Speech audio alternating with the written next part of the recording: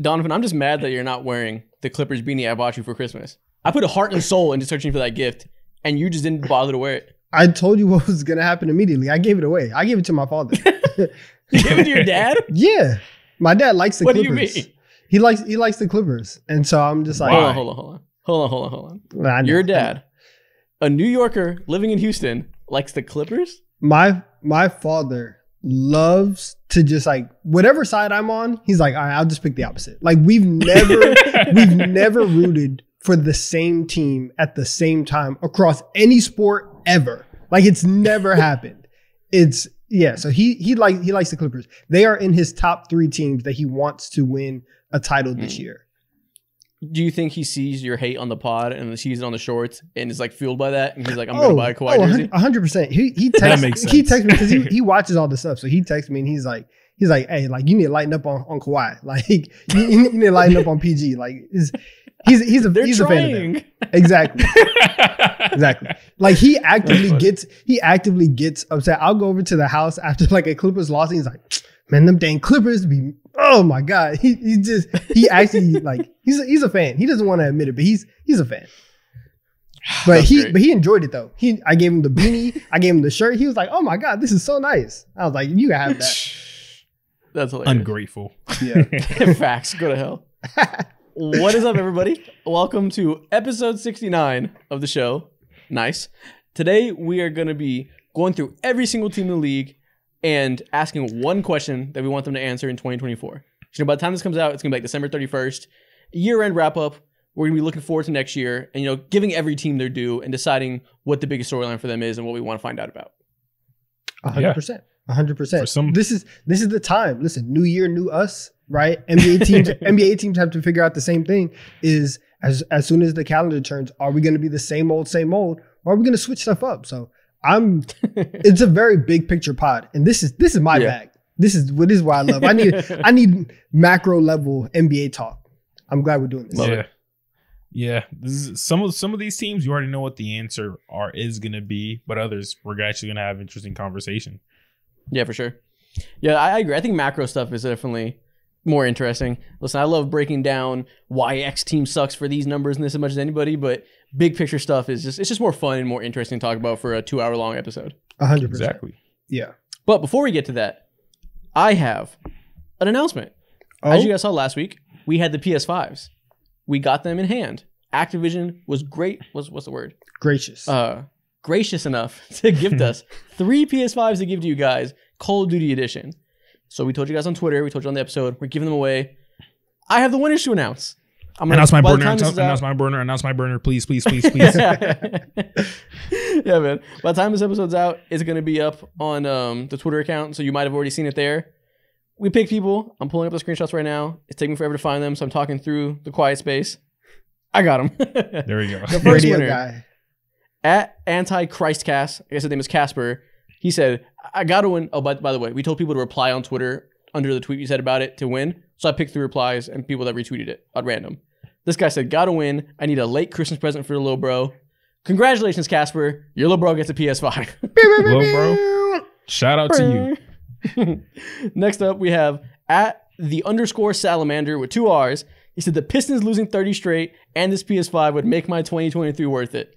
I don't know what you have against the Pistons, but I can make the PS5 happen. There you go. Hey, 30 straight losses is going to happen too. Congratulations. Oh, 100%. It's going to be your year, buddy. Yep. Last one is at Snazzy3524. He said, me knowing damn well I'm not going to win, but still entering. And it's a picture of Carmelo Anthony saying, this is nothing new. I got some good news for you. You want it. There you go. Good job. Those are the 3 winners of the PS5s. Give a round of applause to these guys. Exactly. While we're giving them a round of applause, for you guys who ain't win shit, listen up, buddy. Don't get your hopes down. We're going to have plenty more giveaways to go in the future. So continue to show us love across all socials. Mess with us on Twitter, Instagram, all that. And yeah, man, thank you guys for the support. Exactly, man. Always love giving back to you guys. We're going to keep doing it, especially with merch, which, spoiler alert, you may have some news on that department coming soon. Yeah, man. If you're on YouTube right now, in the spirit of this, drop a like and subscribe. If you're on audio platforms, rate us 5 stars, leave a review. Follow us on our socials. Use our individual socials on the screen. Domain TD31s, all that. And let's get to the rest of the show. my God. I mean, I really don't know what to say. Crayon eaters, rejoice. Mo, what is the first team we're going to talk about?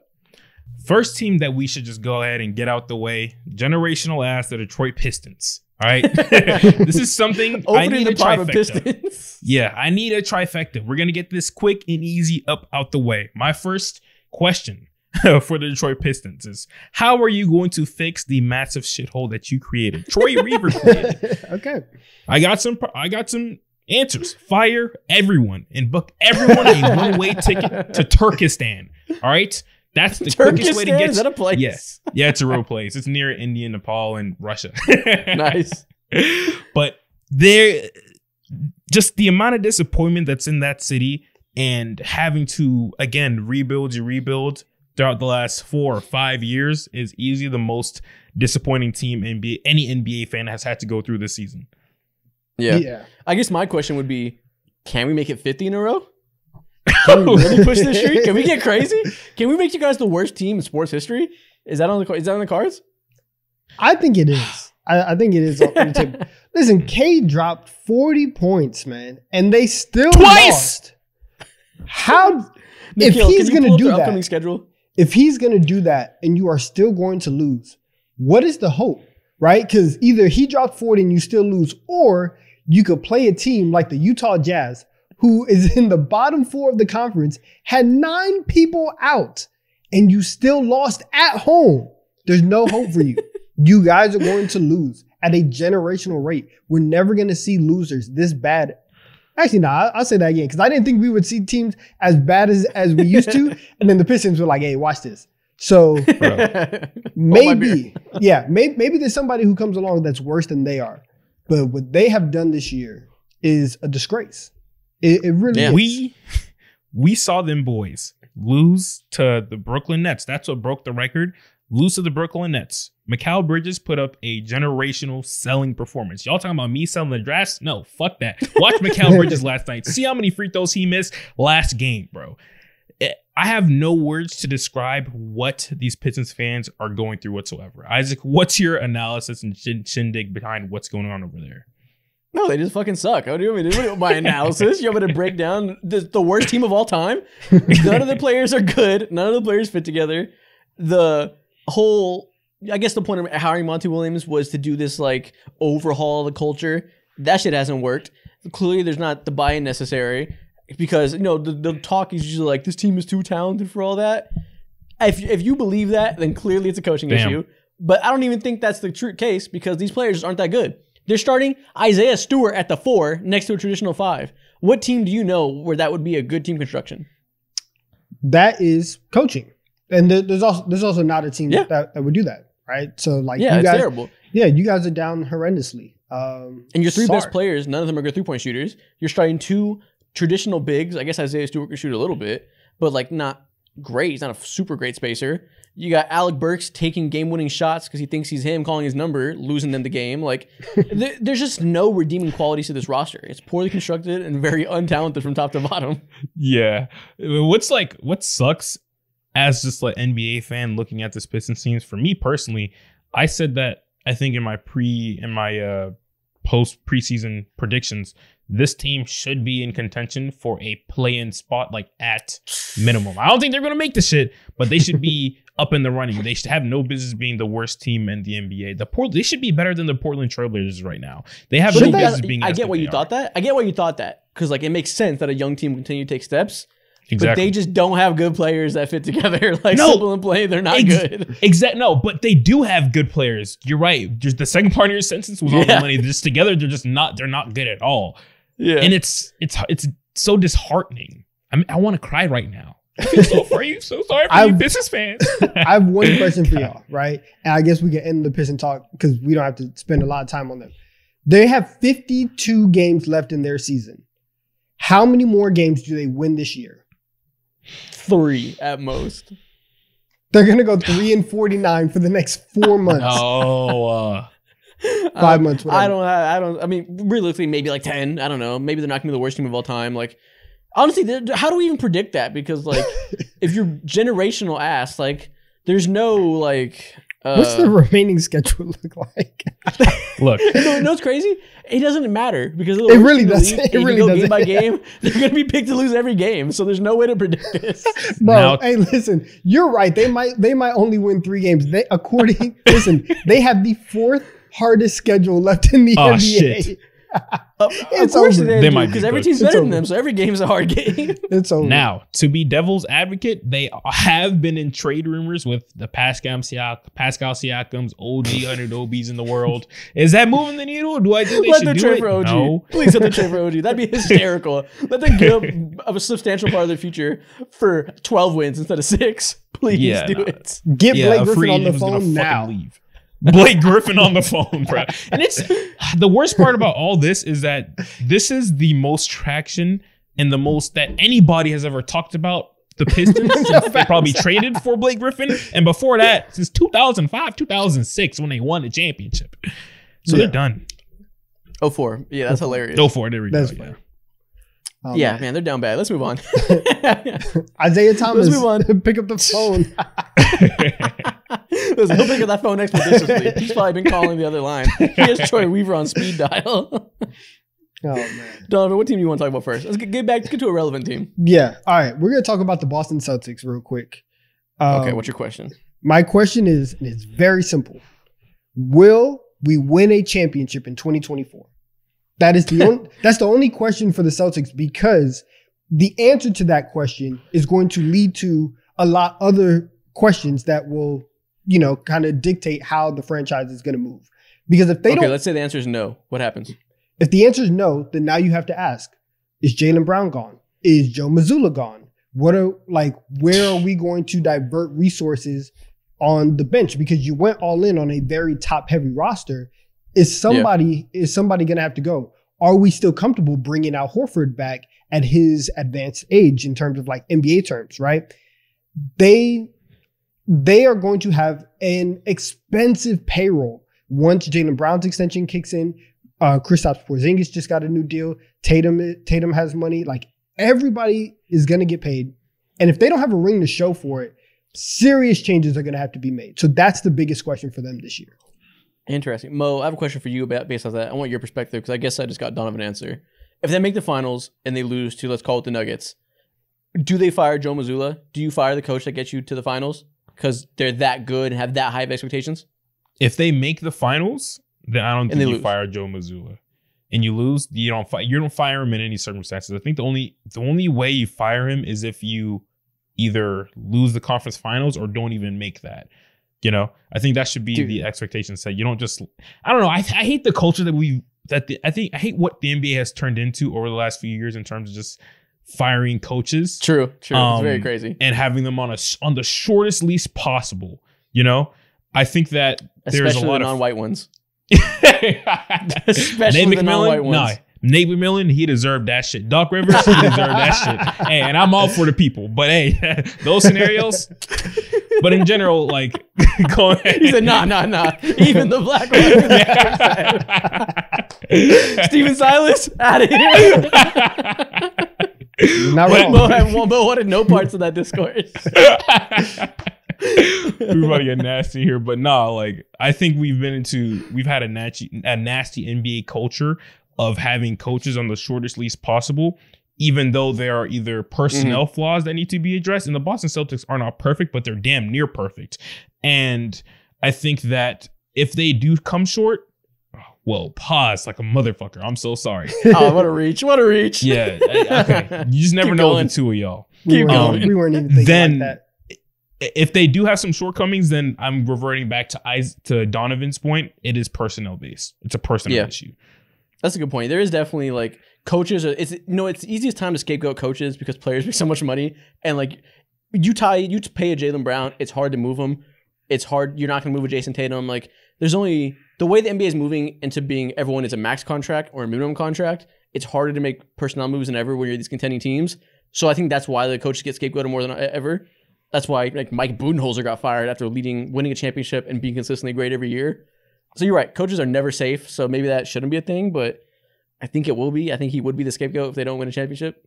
He 100% will be. And if they're offense kind of fizzles out the way that everybody thinks it can be because of their like 3-point heavy offense and because of the variance, you are going to have a subsection of people that are like, well, they're just 2-3-point focused. Like you just can't have that kind of offense. And Mazzulla's going to be the guy. And there were times last year where it didn't look like Mazzulla really knew what he was doing. There were several games in that conference finals where after a loss, Mazzulla comes back and he's like, it's my fault. I didn't have the guys ready to play. And as a coach, that's what you're supposed to say. But also at a certain point, have you guys ready to play? Like you guys clearly were the more talented team. And there were times where they weren't necessarily prepared to go into games. So I do think that he would be first on the chopping block if they don't win a championship, because like I said earlier, the money's too big. It's championship or bust for the Celtics right now.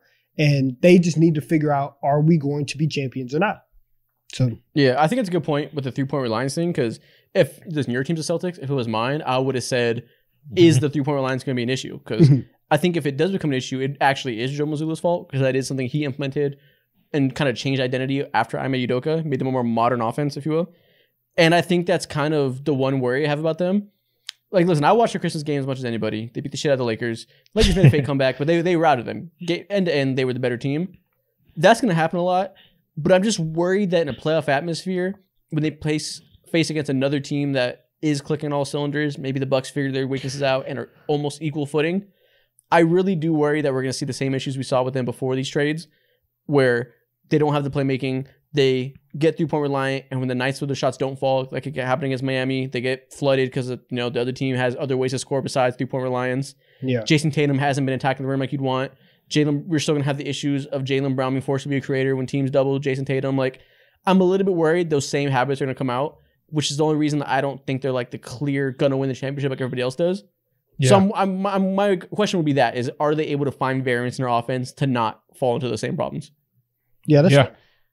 And hopefully they do, because this is that variance that you're talking about. A couple months ago, Joe Mazzulla hopped on JJ Redick's podcast and was talking about how they didn't have a 1-2 punch necessarily, or any counterattacks to their offense, or to their offense whenever a defense would settle into what they're trying to do and sniff out what they're trying to do. And so hopefully by that time comes, I hope y'all are right and they do have that. Other than that, like, in my opinion, if something happens and they collapse, they need to look at Jaylen Brown and possibly put him in the market and see what they can get for him. Right? I look at Jaylen Brown first before I look at getting rid of Joe Mazzulla personally. Yeah. But honestly, it's funny we're talking about all this. The hilarious part of the conversation is we're talking about worst case scenario. That's if they don't win a championship. They have such crazy high expectations being the best team in the league right now that the only way we can talk about them is like if they don't win a championship, what happens? Because it seems like they're going to win a championship.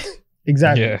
They've also been they've been on the doorstep, and they've been as close as you can ask for a team to like consistently get there. So it's about time you do it. Get it done. Yeah, listen, they're the favorites right now. Isaac, we'll see if that happens. What team do you have a question about? Should we just go to the other most famous team of all time? Should I just do the Lakers up front? Yeah, go ahead. Let's do it. We know you want to. You're itching for it. Let's talk about the Los Angeles Lakers. Woohoo! And this obviously will be a more pessimistic conversation. The whole Celtics conversation was like, we expect them to win the finals. If they don't, what happens? I don't currently expect the Lakers to win the finals. So my question is, okay, so let me retread that a little bit. The only way they're going to win the finals is if they have an elite defense. Can we agree on that? Absolutely. Yes. They have to be a top 5 defense and a good enough offense. Yes. That's been the recipe ever since they got LeBron. The only way this team can be a top 5 defense is with Jared Vanderbilt playing big minutes and leading that team defensively with Anthony Davis. My question is that possible? Because this motherfucker stinks on offense right now. He is ruining their offense. Every time he touches the court and you pair him with Anthony Davis on the court at the same time, Anthony Davis is neutered. His stats scoring with Jared Vanderbilt on or off are hilarious. It's like 30 points per game, another 24. And the rim scoring is like night and day because Jared Vanderbilt just murders their spacing. He's currently averaging, I'll pull it up. I saw it on Twitter the other day, a hilarious stat line. It's like 1.5 points per game on 28% field goal percentage. That's so dirty, bro. Oh my God. Yeah. It's like we're at peak Andre Roberson levels of impact on defense being great, but offensively just tanks you. And listen, we saw him play last year, and that wasn't the case. There's a way to make it work, especially when we saw him in Minnesota playing next to a floor spacing big like Cat. Yeah. But the problem the Lakers currently have is, like I said, they need him to be a top 5 defense. That's their championship ceiling. But with Anthony Davis as he is now, without having a jump shot these days, and really just being like the best rim finisher, roll man in the league, and just really decimating you down low off offensive rebounds and rolls, you can't have a non-shooting 4 next to him. It destroys your offense. That spacing just doesn't work. So that's a big conundrum, because if you need him to be good, but he also makes you impossible to be good, you probably have to trade him, right? You have to find a new identity. Yeah, exactly. And the situation is just so much worse when your shooters that you're passing out to is, of course, LeBron, who's been good, no shot to him or whatever, but you got Cam Reddish, who's a really inconsistent shooter, and then you have Taurean Prince, who's hit or miss every other night. And so seeing what's going on at Lakerland and just the constant, like, they're in hell right now. They've made 3 or 4 lineup changes. They've had Austin Reeves and D'Angelo Russell starting together, subbed out Austin Reeves, put him on a bench, and had D'Lo just be the lone starting guard. They got their ass whipped a couple nights ago and been on this like not insane losing streak, but they've been definitely way more down than they were up, and they put both of them on a bench, and now they have these two, Cam Reddish and Taurean Prince, starting. Now LeBron's back at point guard. They're in hell right now. All those changes are insane. So Jared Vanderbilt is averaging 1.5 points and 0.6 assists on 28% from the field. He's made 0 threes this year. He's made 0 threes this year. That's wild. Granted, he was hurt for a long time. He was hurt for the first part of the season, but still, it's been like 10 games, no threes. Yeah, man. I think for the Lakers, one, to answer your question, I think that it's possible. I think that they can get to a conference finals, maybe even the finals, with Jared Vanderbilt on the roster and playing major minutes. I think that I think that for a lot of teams, and we've seen like the Warriors do this over the past couple of years, when you get into playoff series, things are very, very matchup based, right? So there might be a series where you get Vanderbilt on the floor and you just say, we're going to turn this into a rock fight for 7 games, and we're just going to make this as physical, as slowed down as possible. And in that situation, I trust LeBron to make the right decisions in critical moments to vault you guys forward. Then you might have another series where it's like, hey, we're just going to have a lot of offense. So Jared, you're just not going to play, and you really have to pick your spots. Yeah. But I think for the Lakers, being versatile is probably going to be their biggest strength, and being able to switch back and forth between just a heavy, heavy offensive team or a heavy, heavy defensive team. And I think that integrating Vanderbilt and having that defensive ceiling, that's always a nice weapon to have in your pocket to just say, hey, for 5 minutes, we're going to lock you down, and there's nothing that you can do about it. So I think they can get to that level. Yeah, I agree. But they have to get to the playoffs first and have a good seed so they don't get bounced by the Nuggets first round. And like Mo said, since they won the in-season tournament, it's been turmoil because they just, granted, there's been some injuries like it has been all year for them, but they've had AD and LeBron healthy and playing well and are still losing more games than they're winning. IST tournament hangover? That is crazy. I agree with you. The versatility is good. That's what the current lineup brings them. Mm-hmm. But they got to find their go-to bread and butter first before they can get into trying to think of other looks for a playoff series. Mm-hmm. They have to find a steady lineup that makes sense to be the go-to. And like I said, that would have to include Jared Vanderbilt if you want to be an elite defense. So exactly, it's not going to happen, I don't think, with Vanderbilt and AD both starting. You're going to have to use Vanderbilt as essentially your backup 5 and try to find in the trade market or buyout market another big that can space the floor a little bit to play next to him. That's essential, because their biggest problem now is they have Jackson Hayes and Christian Wood as their backup bigs who don't really give them anything right now. That'll make Jared Vanderbilt useful, but I'm starting to think maybe they have to just make moves and completely change the philosophy, and like, you're not going to be an elite defense this year. So maybe that makes the Zach LaVine trade make more sense. The philosophy has changed like 4 or 5 times already this season. I think. Fucking Darvin Ham, again, remind you, back in August, September, he was saying AD needs to take 6 threes a game so far this season. That hasn't happened at all. We did not forget. We have you on record file saying that. So, but again, maybe a Zach LaVine trade makes sense now. Maybe this type of look, defensive heavy, is going to be hard to make work with Jared Vanderbilt. So maybe you go offense and you get LaVine. Hold on, Isaac. The streets are talking. Can I interest you in a DeJounte Murray? Good fucking Lord, no, you cannot. You can take that shit and send it anywhere else. You can interest Orlando Magic with the DeJounte Murray if you'd like. Hello. No, man, that's funny. Don't sleep on DeJounte Murray too much now. And I understand he's not your favorite archetype of player, but he is very valuable, and he could fix a lot of problems that the Lakers do have. And in terms of this, and in terms of needing someone who brings a level of consistency on both ends and not leaning too hard, because I feel like if you lean too hard into either all defense and all offense at that point in time on a non-basketball level, that's when you mess with players' psyche. Look me in the eye. Look me in the eye through this camera. Are you seriously going to tell me that DeJounte Murray this year has been the poster boy for consistency defensively? Has nothing to do with DeJounte Murray. I'm off the DeJounte Murray right now. I was trying to scam your ass. I'm from Atlanta. Look, you got me. Okay, whatever. The point is, you need a player who can help find and solidify your identity. Could it be DeJounte Murray? Listen, man, we can talk off the pod if you want. We'll broker a deal. Fuck off. I can run you through the My League simulation right now if you want to, bro. Man, what's your next team, Mo? All right, so you mentioned it earlier. The next team is the Orlando Magic. We can keep this semi-short, but who is the point guard of the future? This team is here. Paolo Banchero is trotting his way, in my opinion, to his first All-Star game. Franz Wagner is a great player. Wendell Carter Jr. is back. Their rookie Anthony Black has been solid as possible. But with all that being said, they have still a hole at that point guard spot. And that hole is they need someone to shoot. And currently they have Markelle Fultz, who's only played like 5 games this season, a total of like maybe 2 hours on the court. And in those 2 hours of playing basketball, he's took 4 threes. 2 hours of basketball, shooting 4 threes. And with those 2 hours of basketball that he's been on the court, the Orlando Magic have an offensive rating with him on the court of 107. With him off, they have like 115, which makes them closer to league average. Crazy. Yeah, and if you pay, good. it's not even good, but it's a lot better. It's a lot better than what they are with him. Yeah, 107 is abysmal. I agree. The problem with this question is, I don't think we're going to get the answer this year. I think this is maybe a next offseason answer if they can figure it out. But I don't see this being answered imminently. So I agree. That's what they got to answer. But I don't see like a clear solution coming anytime soon. Yeah, I think the move for them, or the only way that this gets answered, is if they make a deal. And I think that the question for them is, are we going to speed up our timeline?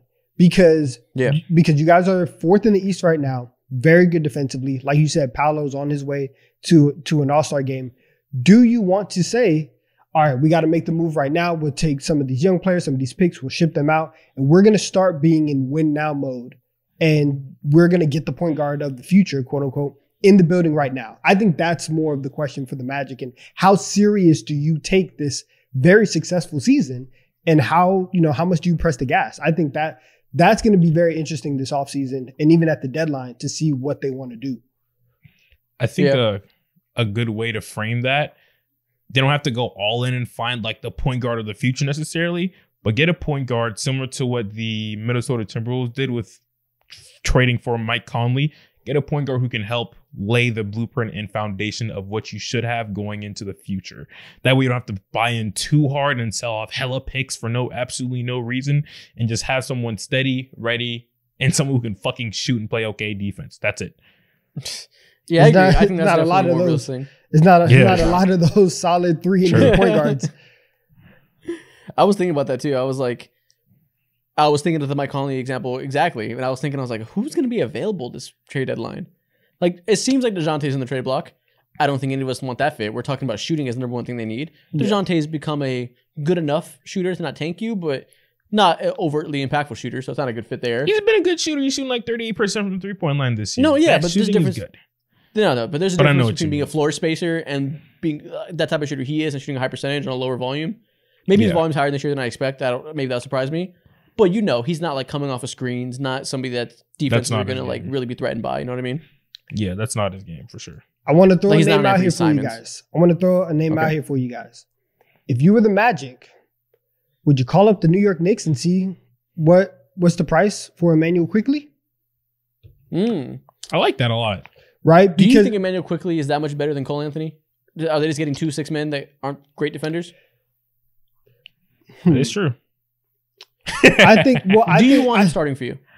Yeah, I do. Okay. I think. And listen, Quickley hasn't been like as good this year as he was last year when he was like, like what, 3rd? I think in the 6th round of the year.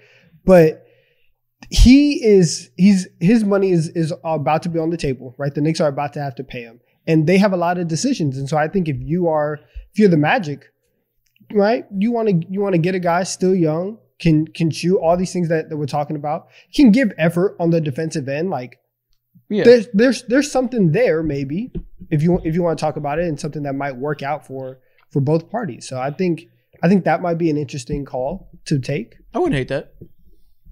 I like that. Who else is there, man? Right? And I don't know who else is on the trade market. Like, there's not a ton of point guards available right now that we can project going forward.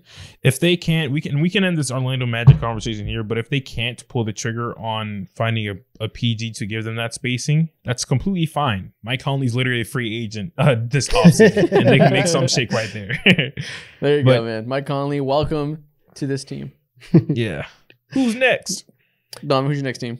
All right, we're gonna have just a short conversation. I want to know what you guys think. We're going to talk about the Portland Trailblazers real quick. And the question is, are we building correctly around Scoot Henderson? Because it is very clear that, right, you just took Scoot second overall. He's had his ups and downs. He's been playing better in December than he has in the first 2 months of the season.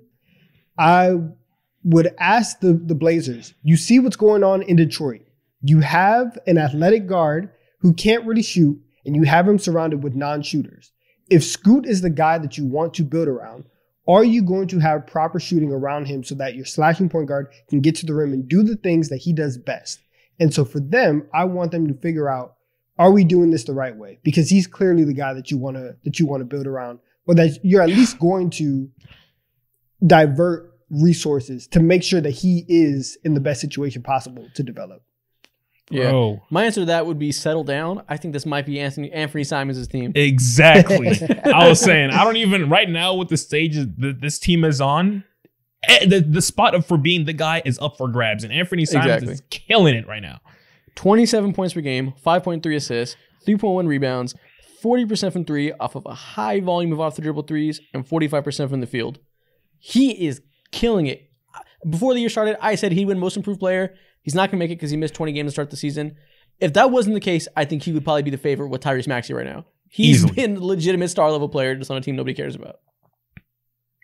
So you guys don't think that Scoot, it's like Scoot is, it's still hard for me to think that they are not going to divert a lot of resources to make sure that like Scoot is developing properly, and that they are going to do everything in their power to make sure that like, hey, if it doesn't work out, it's not going to be because of us. It's going to be because of him. Yeah. So I just and him and Simons, fine, right? Listen, you're going to be bad anyways. You don't have to have a perfectly constructed championship team. But are you going to have him out there with two other non-shooters and then two traditional bigs like the Pistons? Are you going to do that? Or are you going to be somewhat competent offensively to where people can run around and actually play basketball? I think that's the question. Yeah. I think I agree. They're going to have to put Scoot in the best position to show that he was worth that pick. And, he was trash to start the year. He's getting a little bit better now. People are overreacting a little bit to that. I think we probably have to recalibrate expectations a little bit with maybe he's not going to be one of the best guards in the league, but jury's still extremely out. He could still be extremely good. But I think what Mo said of the position of franchise players up for grabs right now, I think there's definitely still in that route where they're not going to jump the gun and they're not going to trade Simons like we thought they might, Yeah. I think they don't, with the way Scoot's been playing and the way they have so much time left in this rebuild, they're not going to move Simons and end up regretting it if Scoot doesn't become a star, Yeah, exactly. And at this point in time, if I'm a Trailblazers fan, or taking it even further, if I'm a part of their front office, I'm sitting down here with my arms crossed and I'm just thinking in the back of my head, I'm not having any of these conversations out loud, but I'm just thinking to myself, who's gonna be the one to get traded out of this core, Shaedon Sharpe, Anthony Simons, or Scoot? Because I can't keep three of them. I am not gonna have another Damian Lillard / CJ McCollum situation that's insane trauma and PTSD. Can't put those fans through that again. And so this is just a waiting game that they have to play. And they honestly, I think this waiting game that they're playing right now is one of the best positions that any fan in the NBA could be, because they're actually winning games here and there, and they're not a complete lost cause. Not the Pistons. Yeah. Yeah. Yeah, you're right. Interesting. I mean, logic would say it would be Simons. He's the oldest. His timeline is accelerated. He's on his second contract. But he's killing it. And Facts. maybe there's a little bit of doubt setting in that Scoot isn't the athlete we thought he was. Maybe isn't the scorer we thought he was. Like maybe Simon's might be the better player in 5 years. He's just strong. That's it. He's just strong.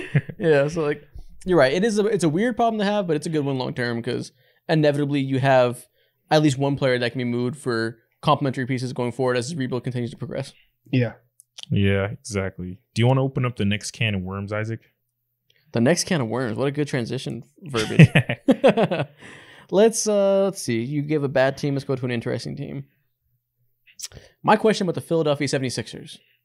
Ooh. Can they get another wing defender on this team? Mm. And is it OG Anunoby? Ooh. OG on this team would be so tough. That's something that no one has any real conversations about. Yeah. Moves me heavy. Wow. This team is good. They're legit. Listen, I talked about it at length. I've converted to a Joel Embiid truther. I'm all in on Nick Nurse and Tyrese Maxey being everything we need around Joel Embiid to make a legit run at a championship, barring good health, which is always impossible to bar because he's never done it. If he does, this team is legit. This team can very feasibly be the second best team in the East, and if that's the case, you got as good of a chance as anybody by upsetting the Celtics and potentially making a run. This would be the best year they've had in years to do that. But they'd have an even better chance if they use some of those picks that they got in the James Harden trade when they reloaded with assets and found another defender. Right now, they're starting Tyrese Maxey, DeAnthony Melton, and Kelly Oubre next to Tobias Harris and Joel Embiid in the front court. That's okay. And DeAnthony Melton's been good. He's a good on-ball defender. Kelly Oubre's been good. I'd personally feel a lot better if one of those guys was your sixth man. Their bench is decent, but not great. And I think if you could bring in one more core piece there to really shore up your defense, I'd feel very comfortable with their depth. Man. Okay.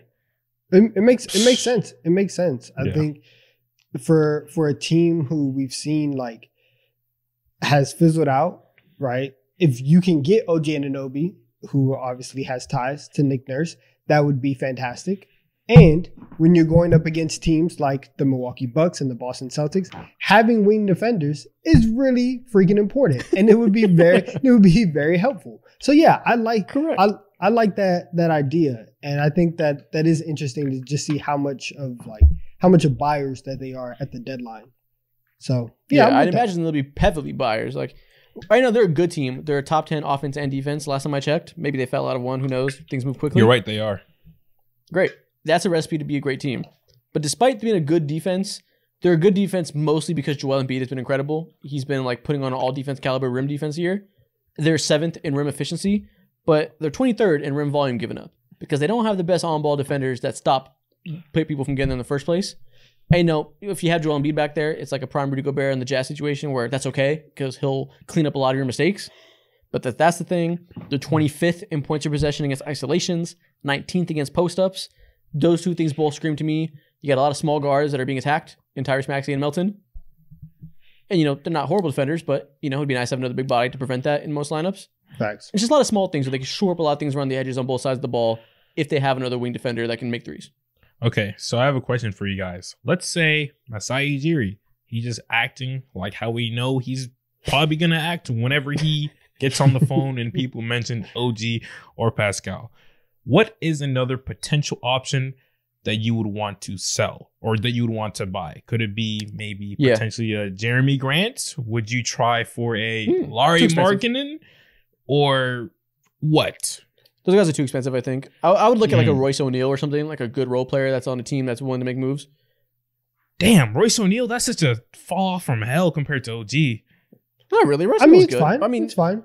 Yeah, it would just take like one first round pick. It would be like instead of going all in, you again find one more person to make your depth really good, whether it be OG, maybe Dorian Finney-Smith, someone like that that's on a rebuilding team that could be moved. Oh, that's nice. Yeah, I like that. I like that thought process.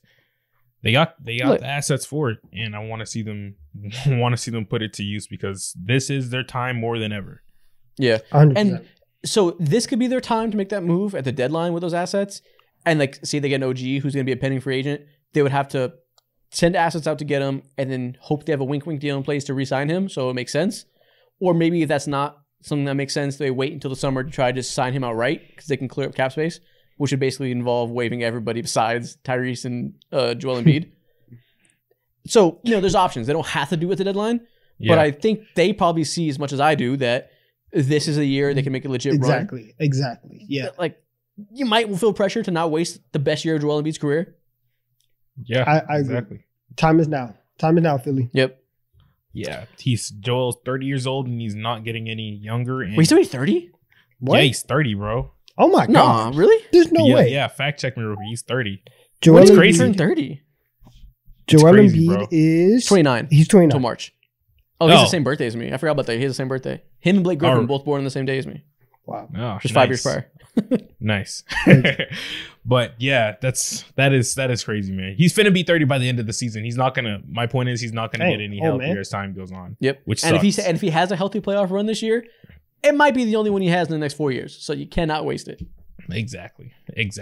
Wow. Speaking of Joel Embiid, I guess it's only fair to talk about the other best center in the NBA, Nikola Jokic and the Denver Nuggets. Okay. So my biggest question for them, it's not really a question. We all know how good they are. We've seen the Bruce Brown replacements, a.k.a. Christian Braun and Payne Watson. They've done a lot of good things. They've had a stellar season off the bench so far. But it's just general question. Can they stay healthy? And can they really lock in once that time goes around? And I'm assuming, we just heard today that, what's his name? Aaron Gordon got his face bitten off. Not bitten off, but he got bitten off. Oh my God. Yeah. He had an accident where a dog bit him on Christmas Day and he's going to be out for some time. We don't know exactly how long. Yeah, exactly. And so just general health questions. That's it. How good can Jamal Murray be in the playoffs? I'd assume it's going to be fantastic as usual. No real questions over there. So any questions that y'all have? I feel like what you're dancing around and what you're really asking is, are they going to give a fuck come playoff time? Yeah. Because right now they don't give a damn. Nikola Jokic does not give a fuck about the sport right now in the regular season. He is coasting. That's hilarious. Coasting like we've never seen before, bro. We've seen him have like straight up some of the worst ball over the last 2 years in the course of like 2 weeks. And with the type of ball that he's playing, it's just like, it's not like he's actually been straight up lazy. Or maybe that is what it is. He's just being straight up lazy. It's just like one of those moments right now. Listen, it's a championship hangover, MVP hangover. He's not playing for an MVP anymore. We can shut down. We all thought he'd win the MVP coming into the season. He doesn't want it. And if you're going to win MVP, you got to want that shit bad. He does not. He's currently shooting 64% at the rim. His lowest since his rookie year. He's just missing bunnies. He's a 7-footer just missing bunny because he's not trying that hard. That's simply what it is.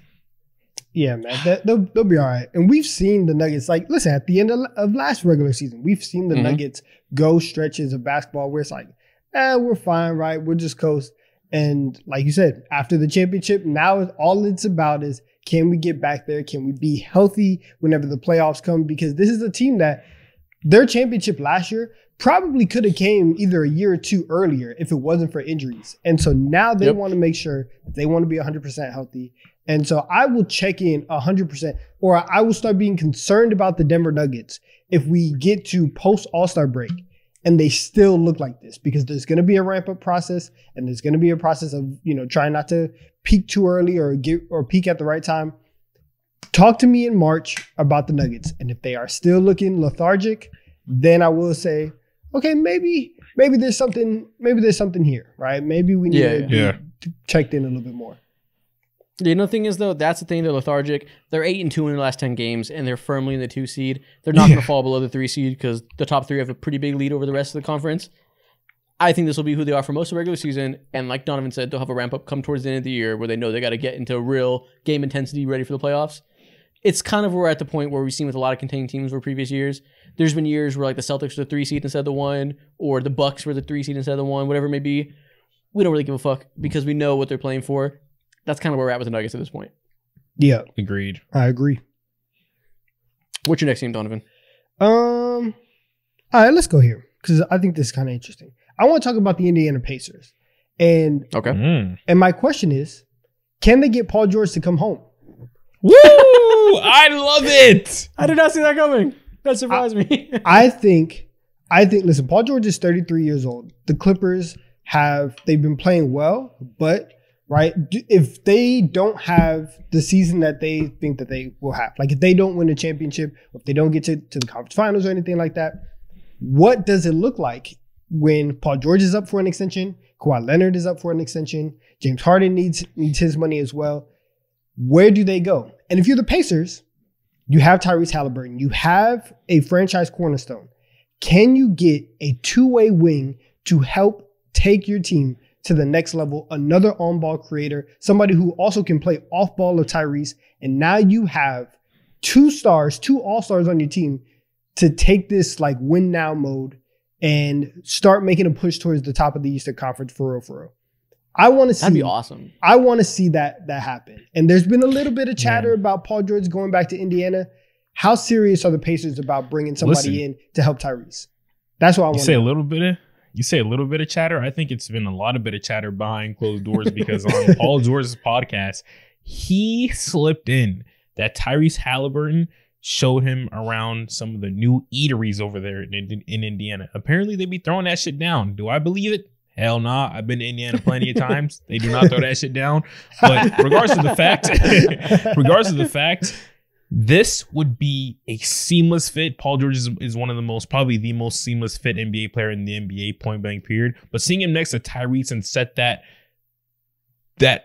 just like we are gonna lock down and put more effort into playing defense and play the game more holistically instead of leaning 110% on just simply getting buckets.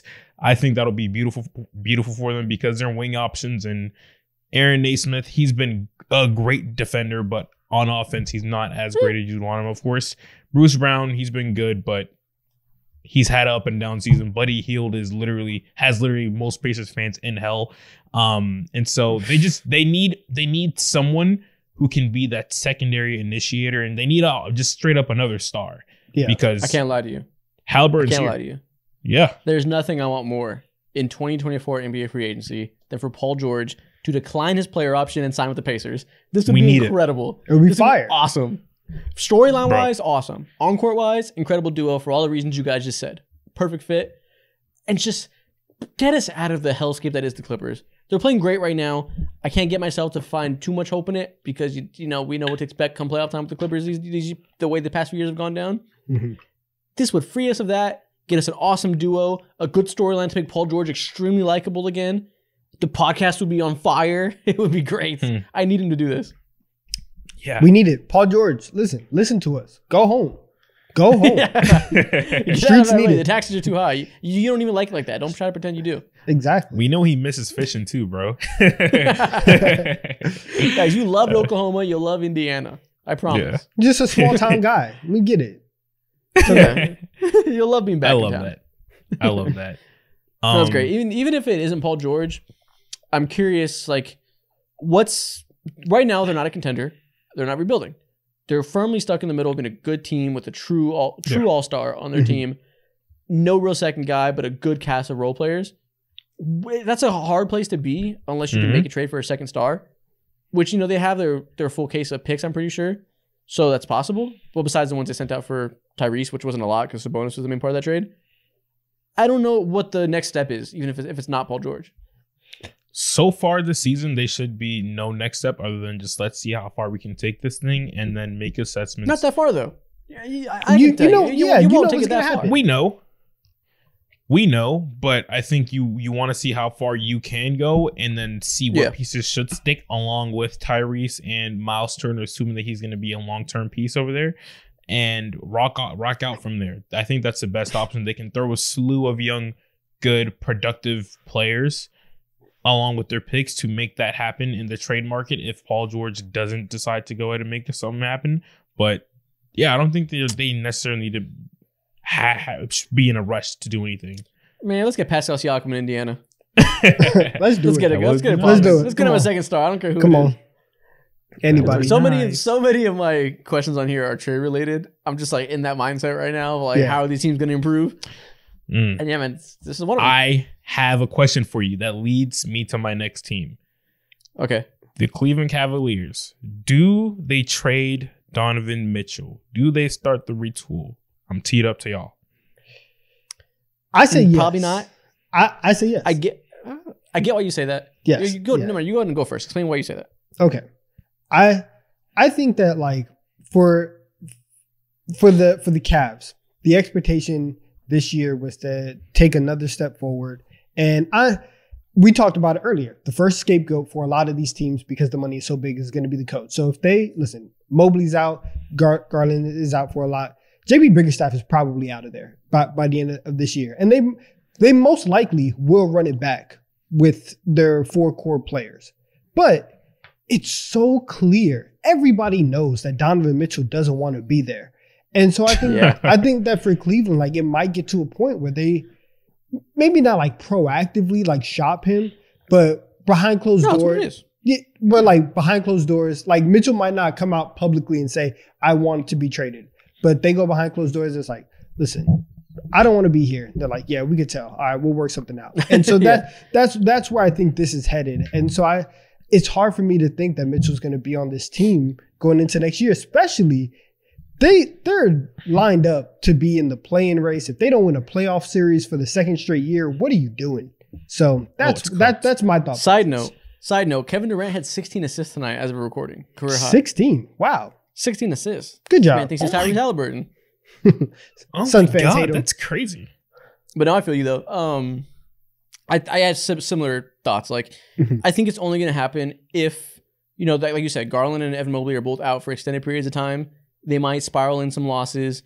Donovan Mitchell might grow increasingly frustrated. I think we know him to be a rather high character guy, so he probably won't have like a falling out publicly with bad body language and all that. I think that's what it would take for that trade to happen. Like, it clearly falling apart chemistry wise. And that's always possible when you have a superstar that, for all we know, probably doesn't want to be there, and a coach that's probably not long for that team.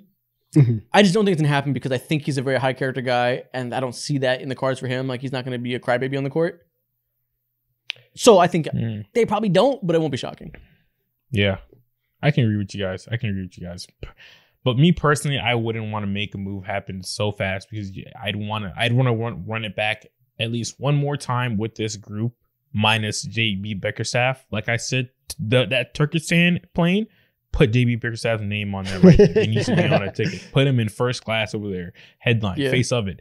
But I'd also want to give it a chance, this team with another center, and see if we can break up the non-shooting combo. And listen, Jared Allen's great, but listen, we know that this team was put together with the hopes that the shooting would become less of an issue because Evan Mobley would take strides there. If he's not going to, and you don't want to get rid of Donovan Mitchell because he's the second best player you've ever had in franchise history, then you make a new different personnel change and you try it with, one less non-shooter on the court. I'd rather try that next year before giving up on D-Mitch. There's this one Cavs fan typing to you right now. Why it's like, you don't understand what Kyrie Irving did for this city. You weren't here during the donations for us during Thanksgiving. No, Jared Allen's great. That's I love me. Jared Allen. That's me. Really? Is Donovan Mitchell better than Kyrie Irving? Oh, yeah. I mean, Kyrie's great, but like, come on. I mean, I feel like it's a conversation. I guess, but listen, there's always going to be he played with LeBron. If D-Mitch played with LeBron, they would also win that chip. And I love Kyrie. Everything he did, he had a fantastic year, was a perfect player there. That big shot is incredibly valuable. Yeah. As a number one option, come on. Yeah, but if D-Mitch played with Dion Waiters, no, I get it. It's close. I'm being dismissive. Out, then they're probably getting a number one overall pick too again. So, I think D-Mitch is a little bit better as number one option. I think he's proved that he can handle that workload come playoff time. He's had memorable moments. That I just think the jury's out with Kyrie. We just know he's not the number one guy on our team. Okay, it's close. It's close. We're getting sidetracked. Yeah. We're getting sidetracked. Yeah, you're right. My bad, Kyrie fans. I know you guys hate me all the time for being not the biggest Kyrie fan. I get it. I was once a young Kyrie fan too. He's my favorite player in 2011 as well. I think I got skipped over, so maybe I'll do 2 teams in a row. Yeah, you did. Let's go. Let's knock out. I have Mo decided these teams, and he gave me the worst list of teams possible, y'all. I'm finna knock out like 2 rebuilding teams, get them over with. Bet. I got 2. Okay, we'll knock out the Wizards and the Bulls together. I don't want to talk about them. Y'all got it. I'm staying silent. Okay. Question for the Wizards: how good can Bilal Coulibaly be? Is he going to be the long-term answer at point guard / combo guard? I love him. He's going to be really good. I think he has all the tools, everything we were promised with him defensively, with his length, could potentially be a good finisher as he gets older, all that stuff. He's going to be dope. How good can he be? And I want to see him continue to be empowered as the season goes on. Because right now, they're very, Jordan Poole, very that heavy, very Kyle Kuzma, very Denny Avdija. I want to see Coulibaly, I keep saying his name wrong, continue to get more burn. And I want to, late in the season, we often see young players get more touches than early in the year and like explode. And we kind of like take that hope into next year. I want the opportunity to get hyped for Koulibaly. Second, Chicago Bulls. Is Kobe White the franchise point guard? He's been killing it since Zach LaVine went out. They're going to trade his ass. He doesn't want to be there. He's being a negative player because he clearly hates that team. Is Kobe White the answer there? Do you continue to keep him on the team long-term as that guard?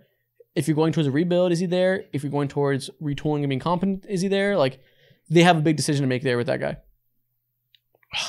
Solid.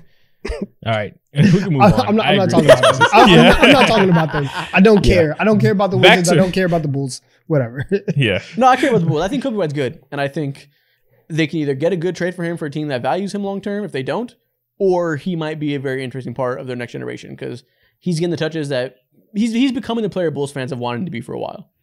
Yeah. About damn time. It just sucks that it's like not too late, but it's like we could have really used this back like 2 years ago when Lonzo. Regardless, listen, they're 6-4 in the last 10, and he's a major part of that. He's been incredible. That is true. Can't hate on him too much. Maybe he's been too good because they're winning games, and we need them to lose games so they can make smart decisions and blow it up. That is very true because a couple of weeks ago, just to add context, I believe maybe it was 2 weeks ago, someone a part of the Chicago Bulls said that they were out looking for win now talent, win now pieces when this run initially started. And that's very discouraging and disheartening to hear as a Chicago Bulls fan who's just been trapped in the mud of mid over the last few years. Yeah, fuck. I hope they're not dumb again, but you can't rule it out. It is what it is, man. What's your next team, Donovan? Yeah, please. My next team is the Charlotte Hornets. And okay, mid on mid. Let's go. I have two questions for them. One. No, pick one. Don't cheat. Pick one. Listen, I have two. Have two if you want. I'm kidding. The first one is, who are we trading for? Because you need somebody alongside LaMelo Ball. And two, it's all trades. and two, listen, it's all trades and it's all coaching, right? Because I think that like when you start looking at big picture NBA stuff, one of the things that is very underrated when you're talking about teams is what is your identity and what is your direction? Do you have a plan for what you're going to do? Because if you don't, you are in a very terrible situation, right? It's one thing if you're bad, but you know that you're going to be bad. You know that you're going to do stuff. If you're bad and you're just wandering, that's even worse. So for the Hornets, who are you trading for? Are you getting somebody alongside LaMelo Ball? And secondly, is Steve Clifford going to be the coach of this team next year? Steve Clifford in 2 years is 34-76 as the head coach.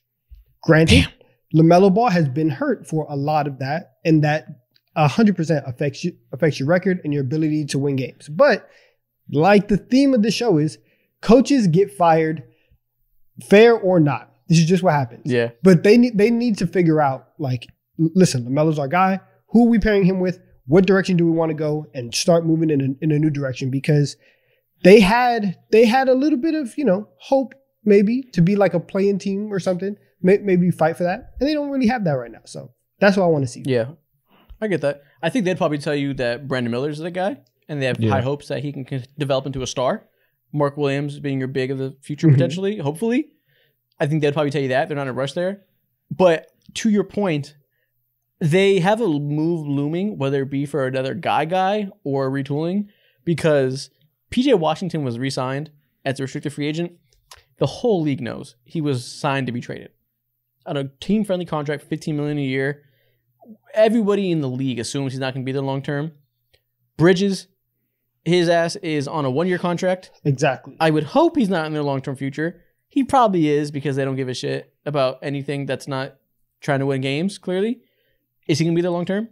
Maybe. If not, that's 2 4 positions you got to figure out long-term. Like, those two guys combined give them a couple big question marks. Yeah.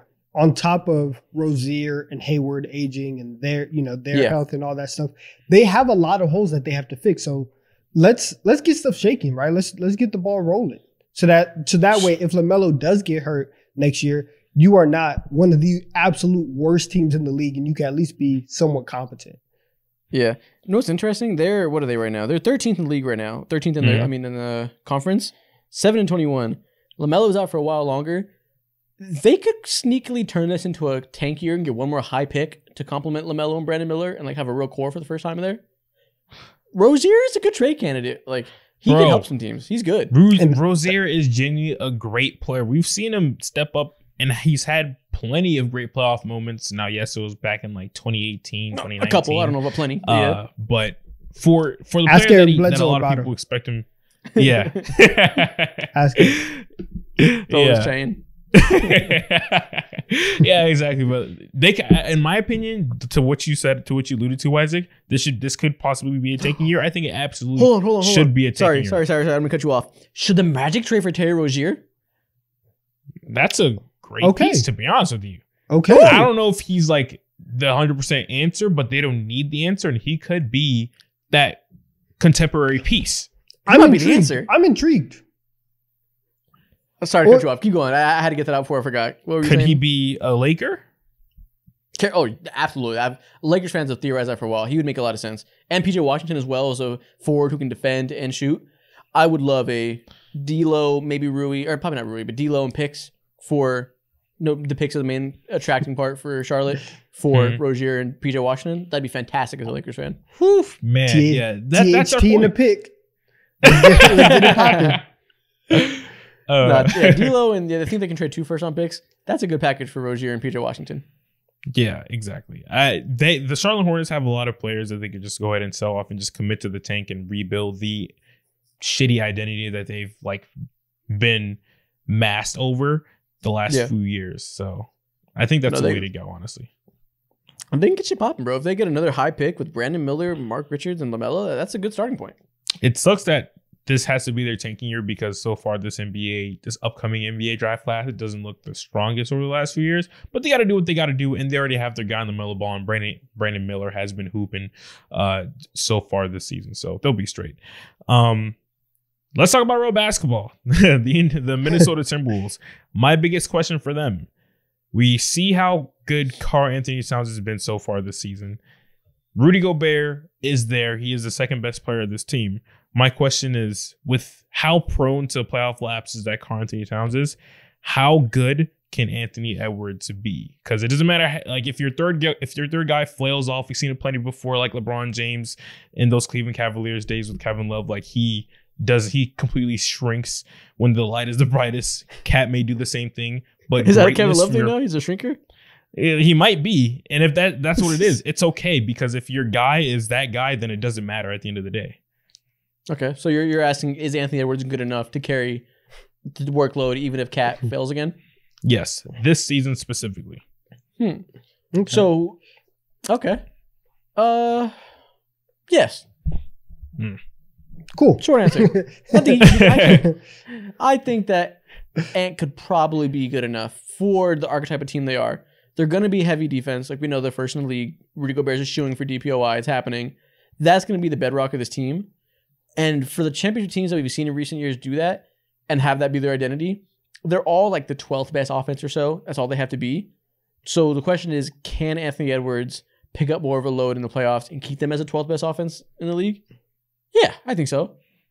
Anthony Edwards, are you him? Just let me know, right? Let me know. I just need to see.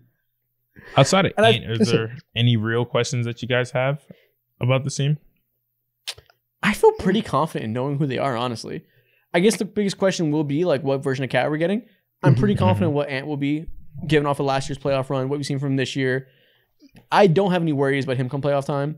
I had zero worries about Rudy Gobert. We saw him in the playoffs, what you saw him do in previous runs, where he had to defend everybody because he had no perimeter defenders, and he was left out to dry just trying to defend everything. Not going to be an issue because they have elite perimeter defenders on this team. The only question mark is obviously Karl-Anthony Towns. We're seeing the best version of him right now with this core. Are we going to see that in the playoffs? I don't know. Yeah. Nobody knows, right? You can't even predict it. You just got time will tell, right? Yeah, exactly.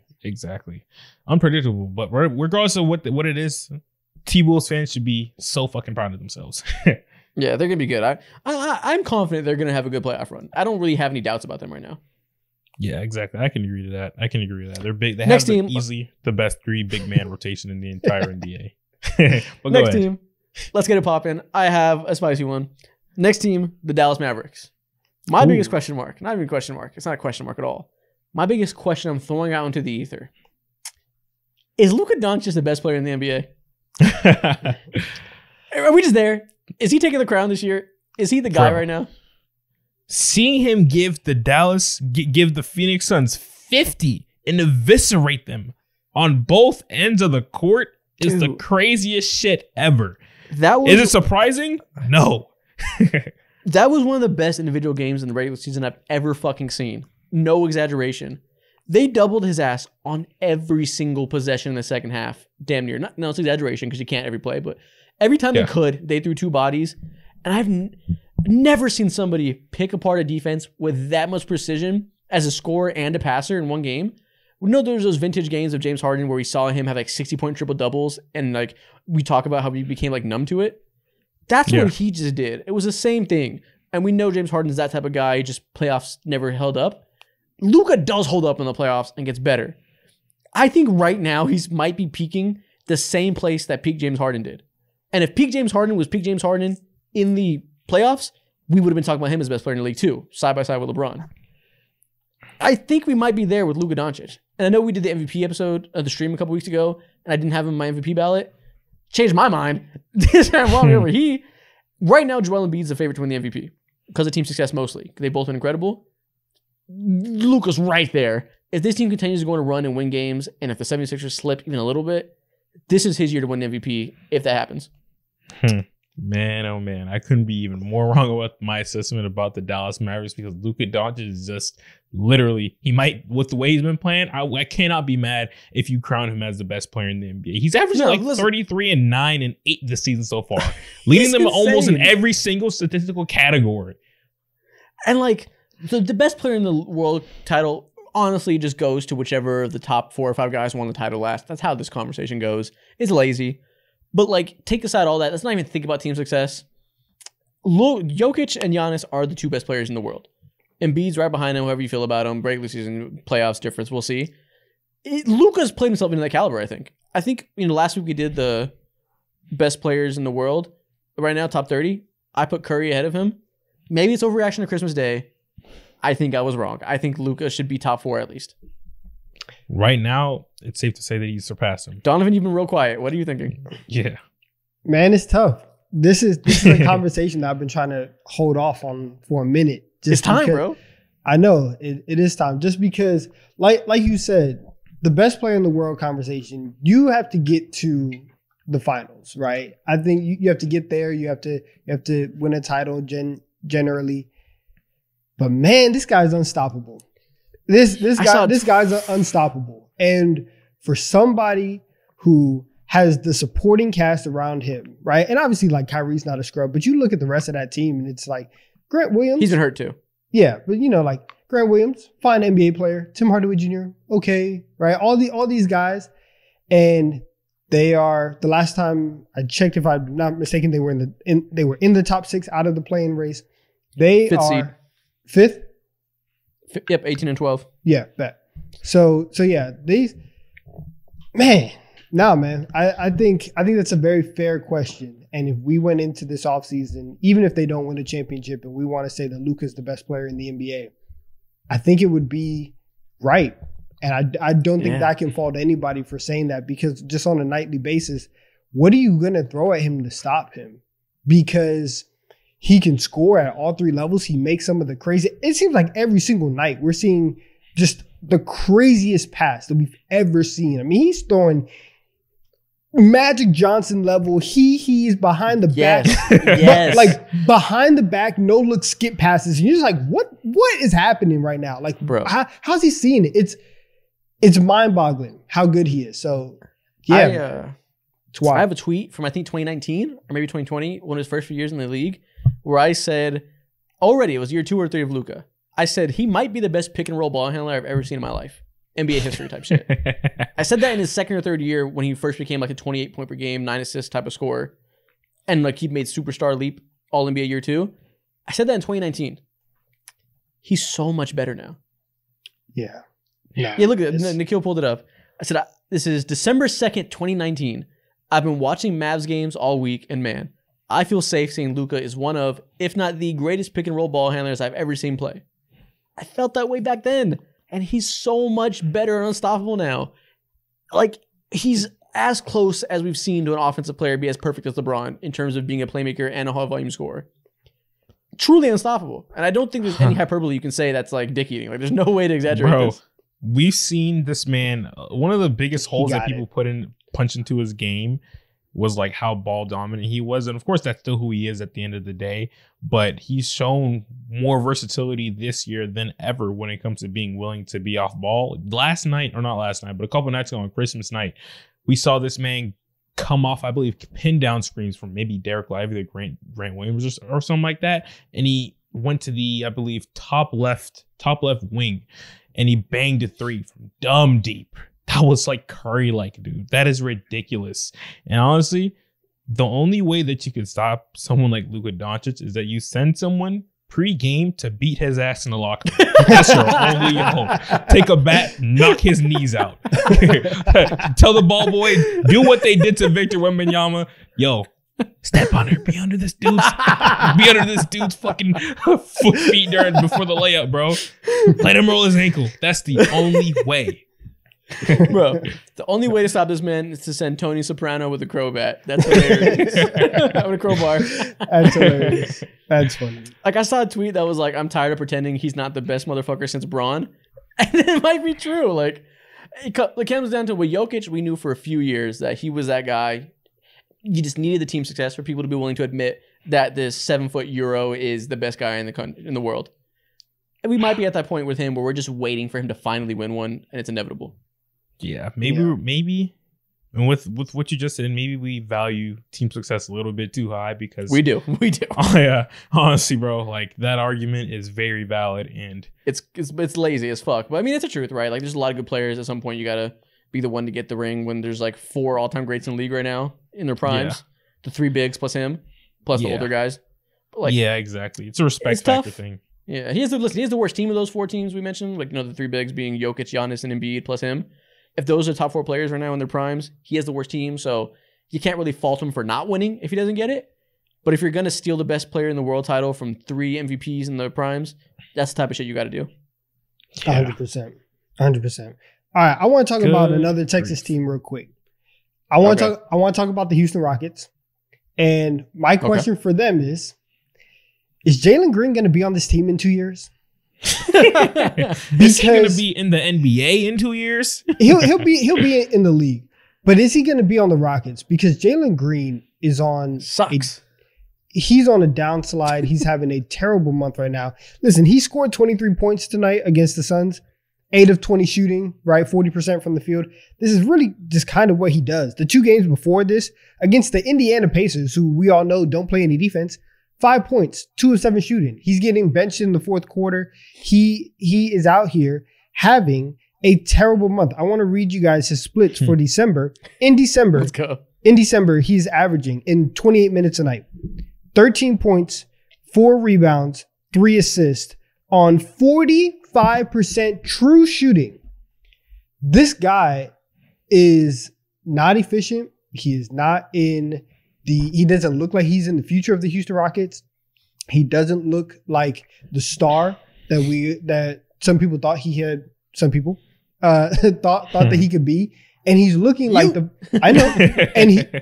looking like the poster child for why G League Ignite is a fake team, and it's just it sucks. So for the Rockets, I really think that it's time for them to figure out where they want to go with Jalen Green, because he is a very critical, draft piece. And you got to figure out what do you want to do with him? So that's the question. Yeah. Listen, I follow a lot of Rockets Twitter because I used to write for a Rockets publication. So I'm pretty weirdly deep into Rockets Twitter besides not being a fan. Like, it's kind of strange. I've seen a lot of this discourse. People really want to bench him. The problem is he is a very low confidence player, I think, is the general takeaway. That he's very prone to cold streaks, as you can see. And it's a tricky thing because if you bench him, that could ruin his confidence even more and send him spiraling. You can put him into the second unit and see if maybe he'll be a little better by taking those offensive workload with less pressure instead of just ruining what they got going with the starters. But then again, maybe you're just tanking second unit teams by, giving them to him when he doesn't really deserve that type of role right now. You can't send him to the G League. That'll really destroy the confidence. It's, you'll look really bad as an organization saying you're number 2 pick to the G League. It's a really tough spot because there's no new role that makes total sense. There's no easy answer here. You're down bad as an NBA player when another player's mom is consoling you on Twitter and saying, "Keep your head up, bud. You'll be all right." You talking about Tari Eason? Yeah, Tari Eason's mom went ahead and tweeted about Jalen Green and took a picture of, I believe, Alfred Sengun's hand over Jalen Green. Jalen just looked so out of it. He looked like his dreams and hopes just got shot, blown into smithereens. And it has. I mean, it shows that all of Jalen Green's flaws and a lot of people's assessments of him coming into the draft was of course, when it comes to his handle, it's not the tightest. And in order to be a elite scorer or upper echelon scorer, at least in the NBA, that's like a must-have, non-negotiable. And if you're not going to have a great handle, you need to absolutely be a knockdown shooter, similar to the Klay Thompson types. And obviously, he's not that either. So if you have the combination of not having the best handle in the world and not being able to navigate and choose your spots, and your shot is also iffy, you're cooked. Yeah, that's the problem. He's basically a spot-up shooter right now in this team, with Fred VanVleet and Sengun kind of being the cores of the offense, usage-wise. And he's just not a good three-point shooter. Like, we all thought he could be. He's just not. Like, that's not who he is. He's never shot above 35% from three from any part of the three-point line. Corners above the break, elbows, none of it. Never shot above 35% from a single spot. Not who he is. Never shot above average at the rim. Part of that is because he has no threat as a three-point shooter. Never shot above average from mid-range. There's just no area of the core he's efficient right now. Not a defensive impactor. Not a good passer. Like, there's no redeeming qualities right now. The main lure to him as a player is his ability to be an elite level scorer, and he can't do that. And the second that you can't do what you are supposed to be the best at, your value is just shot, and you have to fight for your life in the NBA pretty much, and just fucking play defense, lock in on something, make something, crown something as your own. And in this case, in this scenario right now, we've seen literally he got his chain snatched by Ime Udoka, Alfred Sengun, Dylan Brooks, Fred VanVleet, and this is no longer his team. This is no longer his city, and he's like in the back seat. Very bad. He has one thing that he can do to try and revive his career, and he's gonna have to go album mode. He's gonna have to cut his hair, right? You know, right? Somebody who has big hair, you shave it down, right? You get yourself a 1 or a 2. Listen, that's when I know that you're serious. If you can do that, Kyrie's done that several times. Exactly, multiple times, and every time he comes back dropping 40. Listen, Jalen Green, go to the barbershop, and I promise you, you're averaging 25. Right? do what needs to be done, please. Yep. I know another guy I tweeted about yesterday where I made a joke about it with like a meme where I was like, it was a picture that I said Jalen Green watching all the other young players in the league get better. And it was like some meme. I said like, I don't want to do it or something like that. Yeah. Sick. And I was joking and just roasting him a little bit, but that is what it feels like. Where like all of his peers are making leaps. Tyrese Maxey's a star now. Listen, Cade's in hell, but everybody else is like continuing to make leaps, getting better. All the people he was compared to. Anthony Simons is popping off. Tyler Hero's getting better and better. And he's just not at all. Yeah. And that's so discouraging as a Rockets fan, I'm sure. Yeah. To be sorry, honest, I don't want any part of this. Good luck.